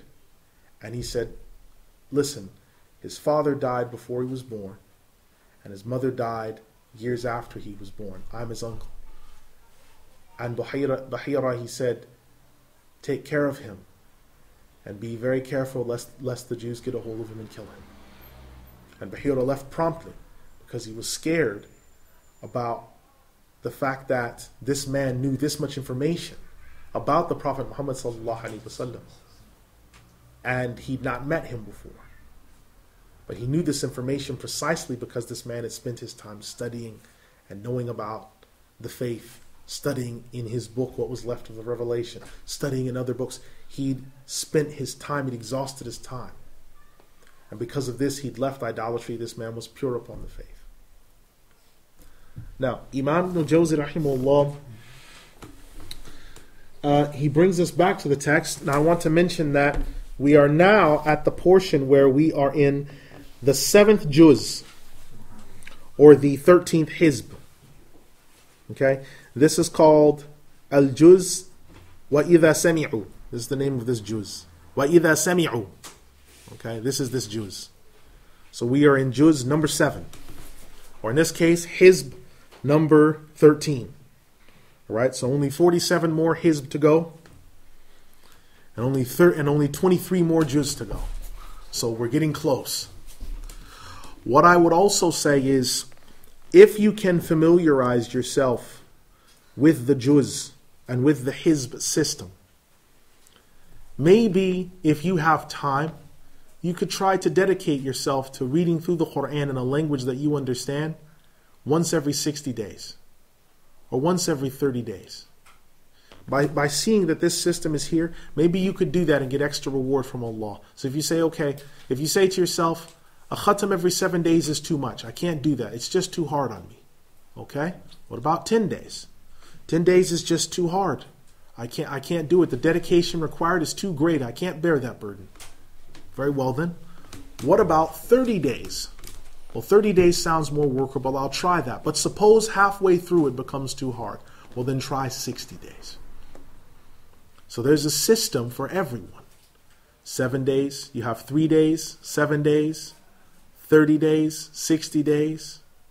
Obviously, if you go a year, that's fine, but it's not the same. Try to get reward for reading from the speech of Allah. Try to get that reward. Try to go for it as much as you can. And you'll see that Allah will favor you and bless you. Try to get the reward. Imam al-Jawzi rahimahullah, he then says, quote, and so the Exalted One, He has given us the truth in this regard when He has mentioned about them that they have priests and that they have monks and that they have scholars from among them. Then Allah mentions about what happens to them when they hear the truth. He says, وَإِذَا سَمِعُوا مَا أُنزِلَ إِلَى الرَّسُولِ تَرَى أَعْيُنَهُمْ تَفِيضُ مِنَ الدَّمْعِ مِمَّا عَرَفُوا مِنَ الْحَقِّ يَقُولُونَ رَبَّنَا آمَنَّا فَاكْتُبْنَا مَعَ الشَّاهِدِينَ وَمَا لَنَا لَا نُؤْمِنُ بِاللَّهِ وَمَا جَاءَنَا مِنَ الْحَقِّ وَنَطْمَعُ أَنْ يُدْخِلَنَا رَبُّنَا مَعَ الْقَوْمِ الصَّالِحِينَ فَأَثَابَهُمُ اللَّهُ بِمَا قَالُوا جَنَّاتٍ تَجْرِي مِنْ تَحْتِهَا الْأَنْهَارُ خَالِدِينَ فِيهَا وَذَلِكَ جَزَاءُ الْمُحْسِنِينَ وَالَّذِينَ كَفَرُوا وَكَذَّبُوا بِآيَاتِنَا أُولَئِكَ أَصْحَابُ الْجَحِيمِ يَا أَيُّهَا الَّذِينَ آمَنُوا لَا تُحَرِّمُوا طَيِّبَاتِ مَا أَحَلَّ اللَّهُ لَكُمْ وَلَا تَعْتَدُوا إِنَّ اللَّهَ لَا يُحِبُّ الْمُعْتَدِينَ وَكُلُوا مِمَّا رَزَقَكُمُ اللَّهُ حَلَالًا طَيِّبًا وَاتَّقُوا اللَّهَ الَّذِي أَنْتُمْ بِهِ مُؤْمِنُونَ لا يؤاخذكم الله باللغو في أيمانكم ولكن يؤاخذكم بما عقدتم الأيمان فكفارته إطعام عشرة مساكين من أوسط ما تطعمون أهليكم أو كسوتهم أو تحرير رقبة فمن لم يجد فصيام 3 أيام ذلك كفارة أيمانكم إذا حلفتم واحفظوا أيمانكم كذلك يبين الله لكم آياته لعلكم تشكرون. And when they hear what was sent down to the messenger, you see their eyes overflowing with tears from what they know of the truth. They say, Our Lord, we believe. So write us with those who are witnesses. What's wrong with us that we don't believe in Allah and what came of the truth, and that we want to be entered in with our Lord along with those pious people? So because of what they said, Allah rewarded them with the paradise under which rivers flow forever therein. That is the reward of the righteous ones. Those who disbelieve and they reject our signs, they are the people of the great fire. You who believe, do not declare as impermissible the good things that Allah declared as permitted for you, and do not transgress. Indeed, Allah does not love the transgressors.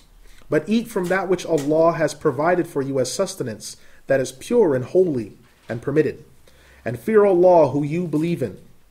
Allah shall not take you to account for what you did not intend in the oaths that you made, but He will take you to account for that which you purposely included. The expiation for any such oath is to feed 10 poor people from the best of that which you eat, from the best of that which your family eat, or to clothe them, or to free one slave. Whoever is not able to do that should fast 3 days. That is the expiation of your oaths when you swear them. Take care and guard your oaths when you make them. Likewise, Allah makes clear to you His signs so that you might be thankful. Surah Al-Maidah, the 5th Surah, ayat 83 to 89. So Allah's response to those people that believed was to say that when they heard the truth. Now there were 12 men, 7 from the Qissisin, and 5 from the monks. And when the Messenger of Allah ﷺ recited to them the Quran, they all wept and they believed. And this ayah was sent down. Write us with the witnesses, meaning whoever bears witness of the truth. And that which they bear witness of the truth of was Muhammad and his ummah, as mentioned by Ali ibn Abi Talha and Ikrimah from Ibn Abbas. And secondly, the companions of Muhammad sallallahu alaihi wasallam, as also mentioned by Ibn Abbas. And thirdly, they bear witness that they are people of Iman, as said by Al-Hasan. And number 4, that they believe in the prophets. And what's wrong with us that we don't believe in Allah, meaning that they don't accept the faith? No, in the people of righteousness, they are those who have accepted the faith and gone fully into it. And those righteous people who they want to be with are the companions of the Messenger of Allah sallallahu alaihi wasallam and the early community of immigrants. And that is the reward for the righteous people, meaning the reward of the believers. And then Allah says, you who believe, do not declare as impermitted the wholesome things that Allah has made permitted for you. There are 3 reasons why this ayah was sent down. One is that there were people from the companions of the Prophet ﷺ, like Uthman ibn Mad'un, who said that they would declare meat and women impermissible for themselves. And they wanted to expend effort on themselves so that they could focus on their worship. The Messenger of Allah ﷺ in response said, I never commanded anyone to do that. And so this ayah was sent down, as is mentioned by Ibn Abbas. Now there were a group of people who also discussed this in detail. And they were Abu Bakr, Umar, Ali, Ibn Mas'ud, Uthman ibn Mad'un, Al-Miqdad ibn Al-Aswad, Salim, the freed slave of Hudayfa, Salman al-Farisi, Abu Dhar al-Ghifari, Ammar ibn Yasir. And all of these people came together in the house of Uthman ibn Mad'un. And they said that they would leave off meat and getting married to their wives because they wanted to focus on worship. When this reached the Messenger of Allah sallallahu alaihi wasallam, he said, whoever leaves my sunnah, then he is not from me. And this is collected by Ibn Jarir in his commentary. So the reason for this is that the Messenger of Allah sallallahu alaihi wasallam declared his sunnah. And when he sat with them and recited to them the verses, some of them felt fear. And this is why they were adamant on doing those actions. Because they sat in their houses, they stayed away from their women, they only took on very rough clothes, and they kept away from the good food and clothes except what they had to eat. And they wore rough clothes, like some of the people that practiced monkery among the children of Israel, and thought that this was good. And they stayed awake all night for the night prayer and fasted even in the daytime.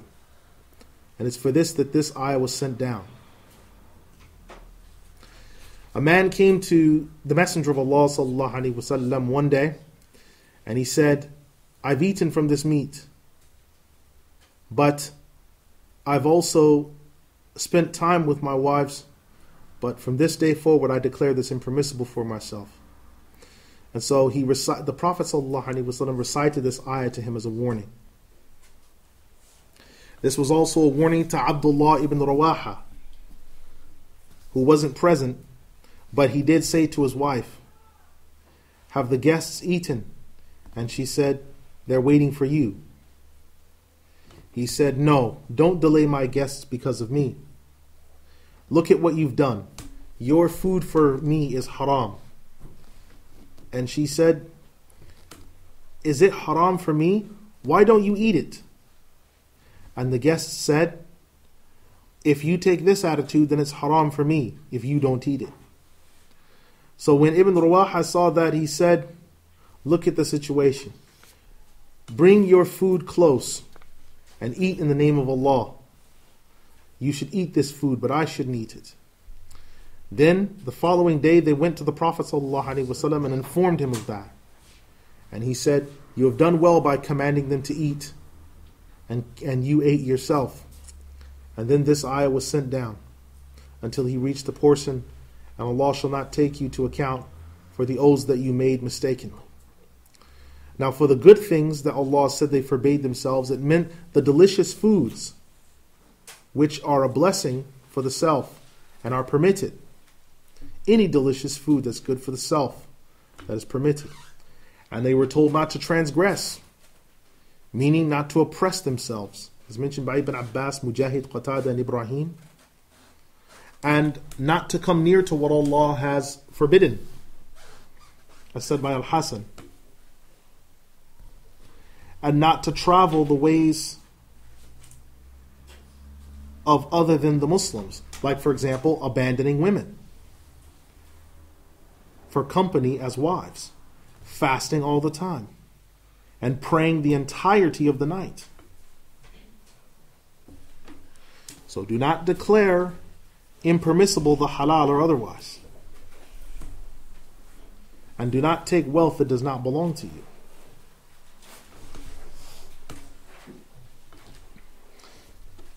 And Allah had said that He would not take you to account for what you said in your oaths by accident. Meaning, some of the people that they made haram for themselves, women and meat, they said, Messenger of Allah, what will happen to our faith which we were given because we made this false oath? And this ayah was sent down to them. Now Allah will take them to account for what they said with purposeful intent.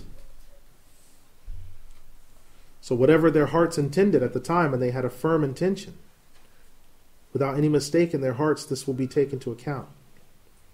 But they will have to pay an expiation if they want to break such an oath. We've already discussed the word expiation, so someone can look up this word in the details that we gave previously. As far as feeding the poor people, it's narrated from Ibn Umar, Zayd ibn Thabit, Ibn Abbas, Al-Hasan, and others that for every poor person, they should be fed one double handful of wheat. This is the position of Malik and Shafi'i. But it's related from Umar, Ali, Aisha, and others that for every poor person, they should have 2 double handfuls of wheat. And Umar and Aisha had said that it should be of dates. And this is the position of Abu Hanifa, rahimahullah. The madhab of our scholars in all of the expiations which involve food is just like the expiation that is involved for swearing an oath falsely by Allah, disavowing someone's wife, paying the fidya for things that have happened while in ihram, breaking one's fast when someone is making up fast in Ramadan. They are to give one double handful of wheat or barley, or one double handful of dates or wheat. Now, in order for the condition to be fulfilled for this expiation, you must own the food that you're going to give to the poor people. If you don't own this food or it's stolen, you can't give it as expiation. And this is the statement of Sa'id ibn Jubayr and Al-Hakam and Al-Shafi'i. Al-Thawri, Al-Awza'i and others have said it will be permitted in certain instances if it became to be owned by yourself later, and then you had control over the wealth, as said by Abu Hanifa and Malik. Now, it is not permissible to take the wealth. It is not permissible to take the wealth that this is going to be used for and to just give it to one poor person, nor to take out the price of the wealth for the expiation and to just give it in paper wealth. No, this is the statement of Imam Shafi'i, and he says this is not permitted. However, Imam Abu Hanifa says it is permitted to use paper, to take out the wealth in the form of paper money. As the judge has said that it is permitted in certain instances for the poor people, whether these poor people are women or men. And it should be the best of what you have that your family eat from, as said by Umar, Ali, Ibn Abbas, and Mujahid. And secondly, it should be the best of the food that you can get, as mentioned by Umar al-Aswad, Ubaidah al-Hasan, and Ibn Sirin, and mentioned by Ibn Abbas. So this food should be your best, not the extra food that you couldn't finish. And the same thing counts in their clothing.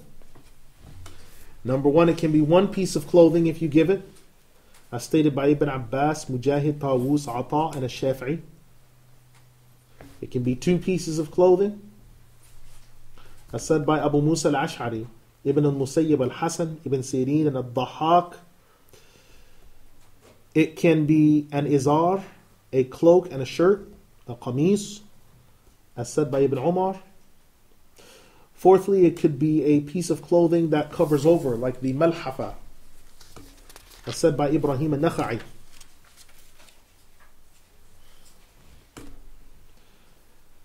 And it is any piece of clothing that when they wear it, they'd be able to make salah in it, as said by Malik. Now, the madhab of our school is that if someone's giving clothing like this as expiation to a man, it should be clothing that is one thick piece of clothing for him to pray in. But for a lady, it should be two pieces of clothing: a long dress, a long top, and a khimar. And this is according to what is permitted for them to pray in, because someone that's poor will obviously be using these clothes to pray in.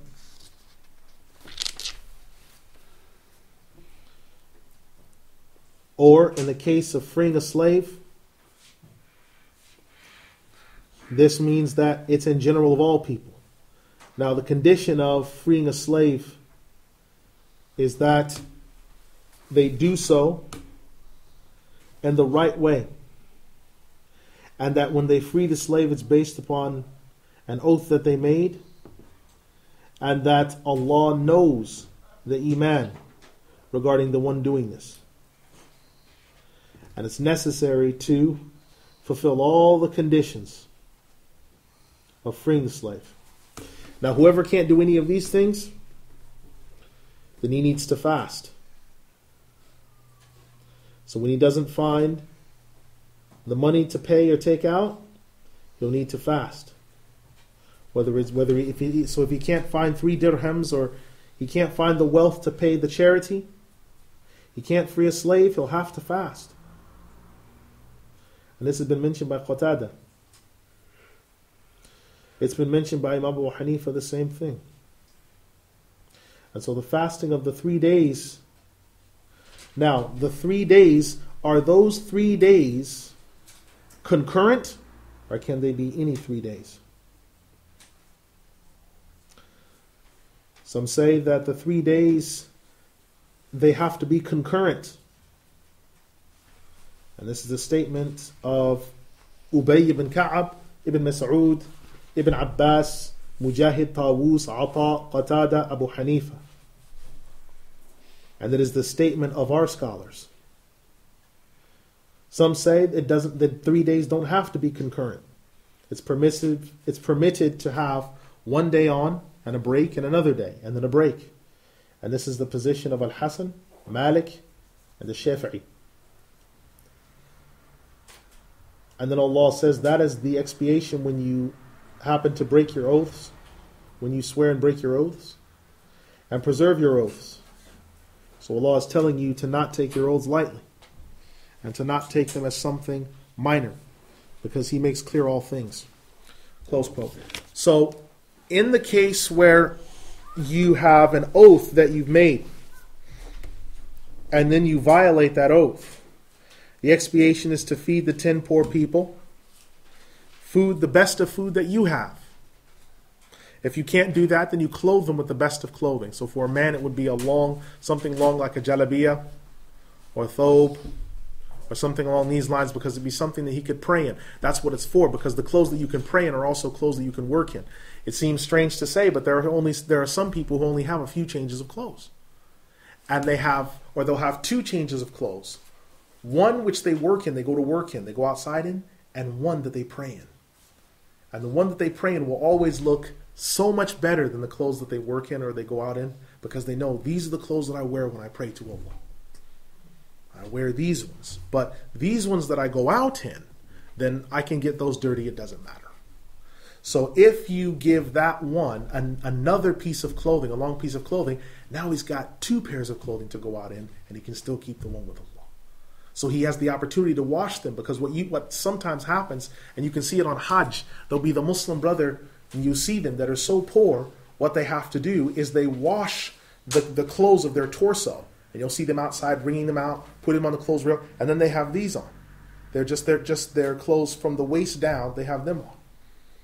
Then once they've finished washing the clothes for their torso and they're dry, they put on that piece of clothing, and it's long enough to cover their private parts, so they wash the clothes that they wear from their torso down, and they hang them up. Then once those are dry, then they put them on, and all the clothes are now dry. There are people that have to go through this. And they only have 1 set of those clothes, and then 1 ihram. So they can't afford to really have their ihram get too dirty. I had 2 ihrams. They didn't have the luxury of that. Brothers from Nigeria and other places, then I begin to think to myself, well, do I need mine? Am I being tested by Allah in the same way that they are? Of course not. So I gave mine to them. I'm not being tested in the same way. That's their test. If I get dirt on my ihram, I understand some of the fiqhi rulings. I know what to do. Some of them, maybe they don't. So I'll give them my ihram, because mine's clean and pristine looking. And for some of them, that because the ihram that some of them came in, because another thing you have to remember is some of them are doing qiran. So from the time they left from wherever they're from, they've been wearing that ihram. They've been driving or riding, and they've been wearing that ihram. They've been in qiran that whole time. That's from the time you put on the ihram to the end of Hajj, you have to wear that ihram. So isn't it nice if we give them an ihram so they can change into that one and give the other one a laundering, so that way they have an extra set in case they bleed, or just to freshen themselves up. You see? So it's looking at clothing them and looking after them.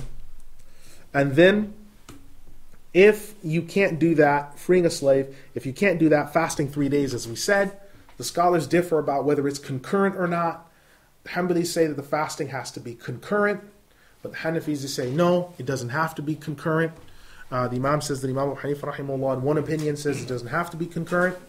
So you have one position from Imam Abu Hanifa rahimahullah says it doesn't have to be concurrent, but the Hanbalis say no, it has to be concurrent.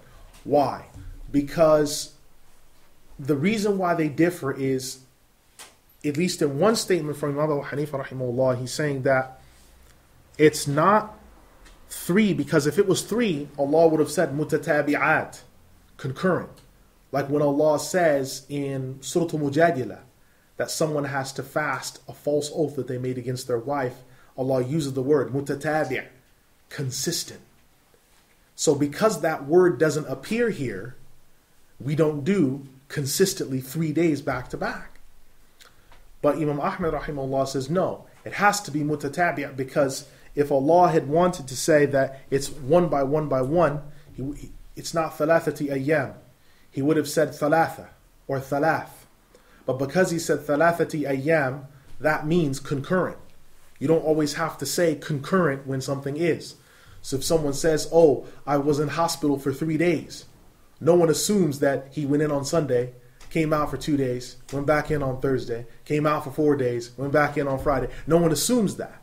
Right? That's the position of Imam Ahmad. He says when someone says I was in the hospital for 3 days, that means 3 concurrent days. So there's a difference of opinion on what that means. Again, I leave that judgment to you. You have to make that decision yourself. But that's a judgment that is there. أقول قولي هذا أستغفر الله لي ولكم أستغفر الله إن الله غفور رحيم يرحم الراحمين. Alhamdulillah, Allah has blessed us. We have started a new juz today, and we've already gotten through the first page of it. So Allah has blessed us. We're on the 7th juz now. Is there a question over what we've covered so far? Yes. Wa alaikum salam. Expiation, is that part of worship, or is that part of transaction or something like that? Something that you could choose between? When you talk about expiations are to do with your, and it depends on what area you're looking at. If we talk about fasting, expiations are to do with worship. Some expiation is pure worship.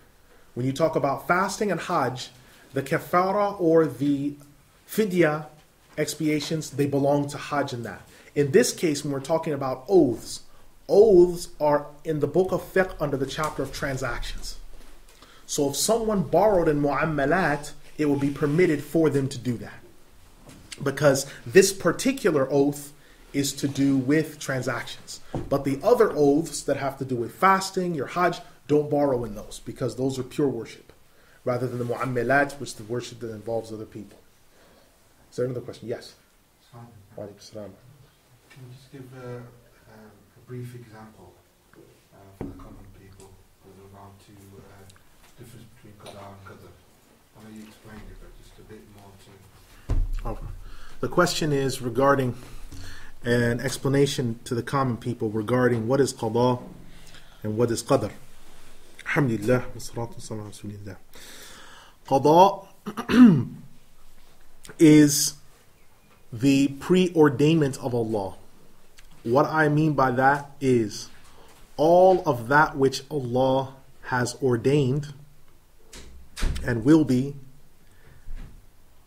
and shall be is His qada. And that means, that's encapsulated in the hadith that Allah subhanahu wa ta'ala gave when He created the pen, and He said to the pen, write. And the pen said, what shall I write?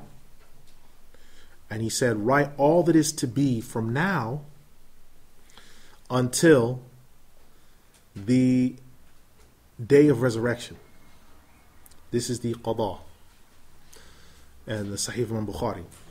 The Prophet ﷺ further mentioned that all things have been ordained to the point that the rain that comes now was ordained 50,000 years before it fell. That's qada. Qadr. Qadr is destiny.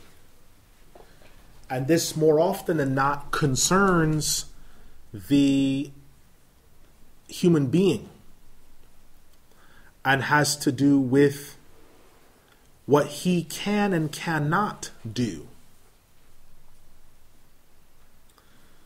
So when Allah subhanahu wa ta'ala says فَمَنْ شَاءَ فَلْيَكْفُرْ وَمَنْ شَاءَ فَلْيُؤْمِنْ وَمَنْ شَاءَ فَلْيَكْفُرْ, whoever wants to believe, let him believe, and whoever wants to reject faith, let him reject faith. Now we see within there two aspects. One that is qada and one qadr. One which is Allah's preordainment, whatever He's willed. One which is the qadr, where you do have a choice in. There is another example of choice in which the Prophet ﷺ, he said in a hadith in Sahih Al-Jami' that keeping good relations with your relatives and loved ones increases your sustenance. You say to yourself, just a minute. I've read the 40 hadith cover to cover. The Prophet ﷺ, he is as-sadiq al-masduq, the most truthful ones. He told us that there are 4 things that are ordained. And one of them is your sustenance. Yes, that's true. But there's another hadith that says that keeping good relations with your loved ones and your family increases your sustenance. What? Well, this is the fact that there are certain things within the qada that are destiny and are things that can increase and decrease within certain limits. Now you say, how do we know? Because we know from what the Prophet ﷺ has told us where these things can increase in, where they can't, where there's sustenance, where there can't be. Like sometimes he said once, you remember the statement where he said, the angel Jibreel came to me and asked me if I wanted to come with him or to stay, and Allah would increase my lifespan. But I decided to go. And he decided to go. That's something where there is some choice in. That's qadr. Now the fact that he has to die, that's qada. But sometimes Allah subhanahu wa ta'ala has given people some additional lifespan. The Prophet Musa alayhi salam lived to 120. But Allah said, when his time came, he sent the angel of death to him, and he refused it because he didn't recognize him. And when he came again, he said, I can either take you now, or you can live as long as you see the wool on this sheep's back. And that's a lot of years. Because the sheep, each one of the coils of wool has hundreds of hairs inside of it. So if you imagine that the average sheep has 100 coils of hair on each coil, well, you know the rest. But the Prophet Musa ﷺ said, I will go now. He chose to die. He chose to die at that point. That shows he has some option within that. So some of the things, when we start talking about things that we have choice in, or things that are changeable within our reality, then those are things that belong to qadr. The things that there are absolutely no change in belong to qada. So when we say the day of resurrection must come, even if all the people prayed together and said, oh Allah, please don't let it come, it must come. Because he said, Inna yawm al-fasli kana miqata. The day of resurrection is a timed thing. Miqata means calendric. It has a specific time. It can't be stopped. It must come. So that's something that can't be stopped. The Prophet Isa alayhi salam must come. The Imam al-Mahdi, he must come. The Dajjal must come. These are things that cannot be stopped. It cannot be stopped. But there are some things that can be. Like for example, when he said, when the Prophet Muhammad sallallahu alaihi wasallam said in the hadith in Bukhari, he said, had I not felt it that it would be a hardship on my ummah, I would have said that every one of you, it's incumbent on you to use the miswak before every single salah. That's a choice. That's an option. Why? Because of the importance of cleaning the teeth. He said, had I not thought it a hardship on you, I would have done this. So that shows how important it is. So Allah rewards some of the slaves of Allah that brush their teeth before every single salah, or they clean their teeth before every single salah, because they try to get the reward, keeps the gums clean in between brushings, freshens the mouth, gives you energy in your brain that makes you more alert. So these are examples of things that you have options in. Now the question comes very quickly. The question then comes, but wait a minute. Qada by nature means that there are things that cannot be changed and things that cannot be stopped. And qadr are things that are choices within that. So how do we reconcile them? Well, Allah says himself that he's the one that establishes the book, and that he establishes some things, and some things he yamhu, some things he erases, wipes out. Now, how much of that we know and how much we don't know, Allah only gives us some pieces of that. But the fact that Allah tells us the things that we have choices in, where we can take steps, gives us the ability to know that, all right, even though everything is set in stone, some of the stone is softer than other parts of stone. So when the Prophet ﷺ has said that the pens have been lifted and the ink is dry, or the pages run dry, everything's ordained. But some ink is drier than other ink. So we have some option to move within it. So when Ibn Umar radiallahu anh said, "Oh Allah, if you have written down my deeds as wretched before, please, oh Allah, forgive me, wipe it out, and write my deeds down as good." Right? And he says, "Oh Allah, if you wrote me down as a wretched one, please, wipe that out, and write me down as a fortunate one." These type of things show us that there is some choice, and that choice is representing the qadr. As for the qada, thus the preordainment. And the qadr it belongs to qada. Because the fact that Allah has preordained you have this possibility, that's part of qada. Yet it's qadr, it's an annex of it. So the most I can say is really that. There's a book, inshallah, that I'm going to translate that covers this question a little bit more, with verses and other statements of the early generations by Imam Mar'i ibn Yusuf al-Karmi, and it's about this issue, and it's about 40 pages. So inshallah, I'll translate that, put it up. Can I just ask one quick question? Yes. You know, with Maut, it's obviously defined time, so you can die as a martyr in the battlefield, but at the same time you could die running away. So Qadr can change how you die. But not the fact that you will die. Yeah. Is that right? All right. The question is the fact that you are ordained at your time to die. The fact that you're ordained at your time to die, but how you die can change. Is this not an example of qada and qadr's annexation from that? Alhamdulillah wa salatu wa rasulillah. That's correct for the rest of the non-prophets. That's correct because the prophets they're slightly different because they can choose to live extra and things like that. The rest of the non-prophet human beings, that's absolutely right. So there's a hadith of the Prophet ﷺ where he said that when one of you, death comes and is ordained, his ajal is ordained upon you, and if you move away from one of the sticks of the ajal, another stick of ajal snaps and that one catches you. What the scholars say is what that means is someone that had left or avoided one form of death at his appointed time of death, but is instead killed in another way, that person dies at his appointed time, although the way that he died might be slightly different. Imam Nawawi and Ibn Hajar discussed this at some length. So it's possible that someone on the 27th of Rajab, 1439, a car flew in through his window, destroyed all of his furniture, killed everyone else on the couch, and he ducked and it missed him.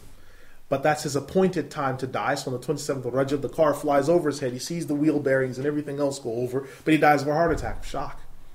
So the truck might have been meant to hit him, but he dies of a heart attack of shock. Okay, but he still died on the 27th of Rajab, 1439. Like Allah said, this is what's going to happen to this person. But I've set options within that system. And there's a whole different category of things, and it's deep and very lengthy. Just one final question, Sheikh, Yes. just to elaborate. Israfil, he can choose how he takes a life, can't he? So does that affect Qadr? The question is, I think Azra'il, you mean? He's right. The question is regarding Azra'il choosing to take how he takes a life, whether this is qadr or not. Alhamdulillah wa salatu wa rasulillah. Yes, that is correct. That can be qadr or not. And there's, again, like I said, there's a lot of questions that come to it, but unfortunately, I don't have a lot of the answers because much of the information has not been given to us. We've been given general maxims. And we've not been given a lot of specific advices other than what Allah has given us of case law. Look at what happened here. Oh, look at that. And that's proof of this general maxim. Okay. So then we take example from that and carry on.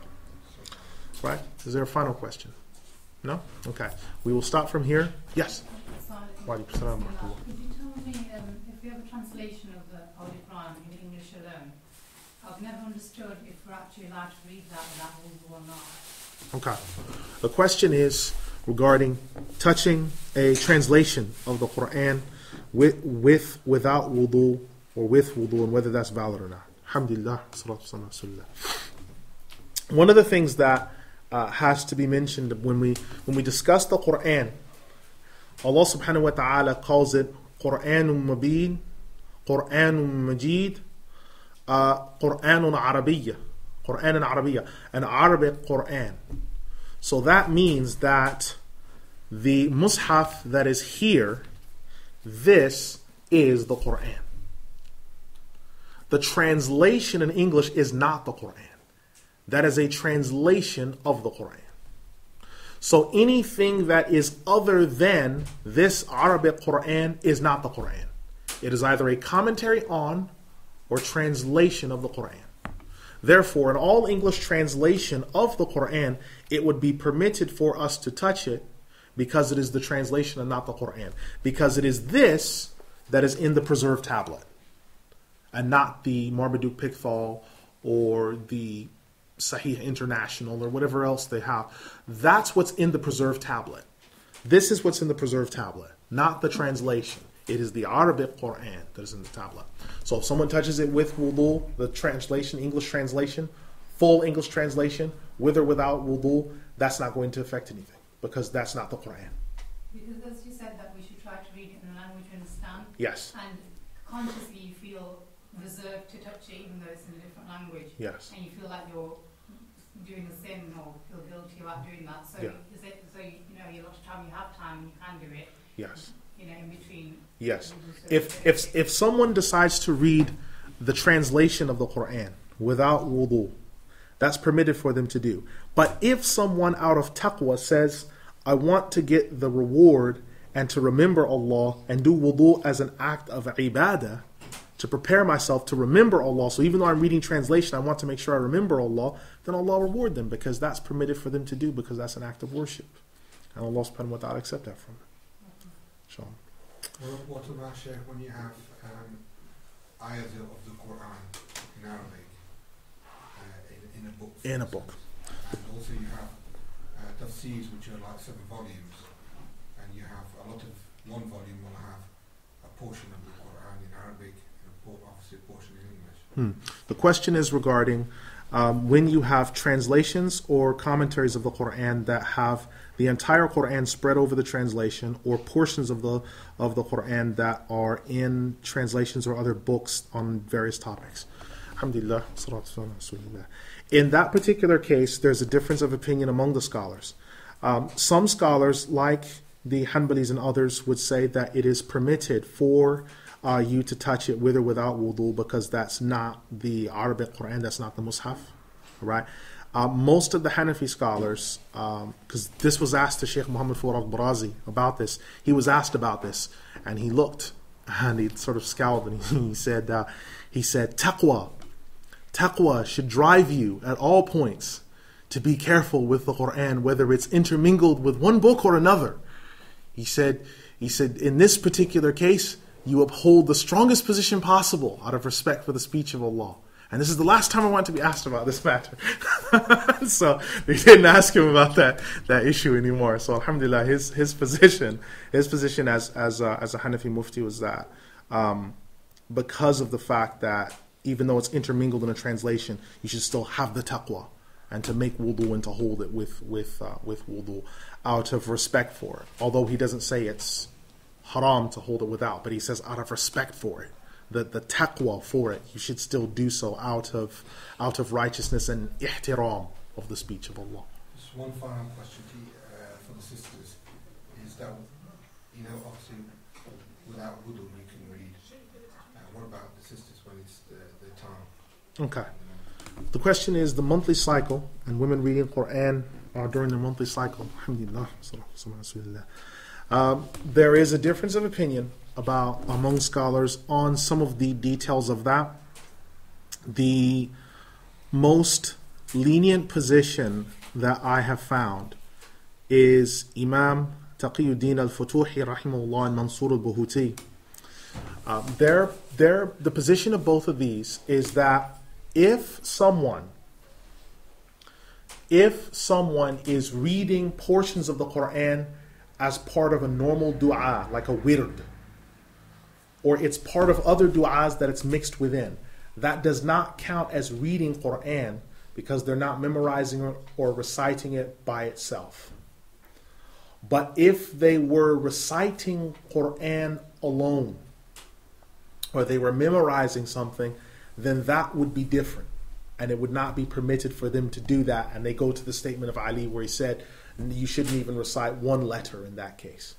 But any Quran that's part of a dua, like for example, if you talk about the 4 quls, the 4 quls is more part of a dua. That is a dua that you're making. The intention is not to recite the Quran alone, but the dua before you go to bed.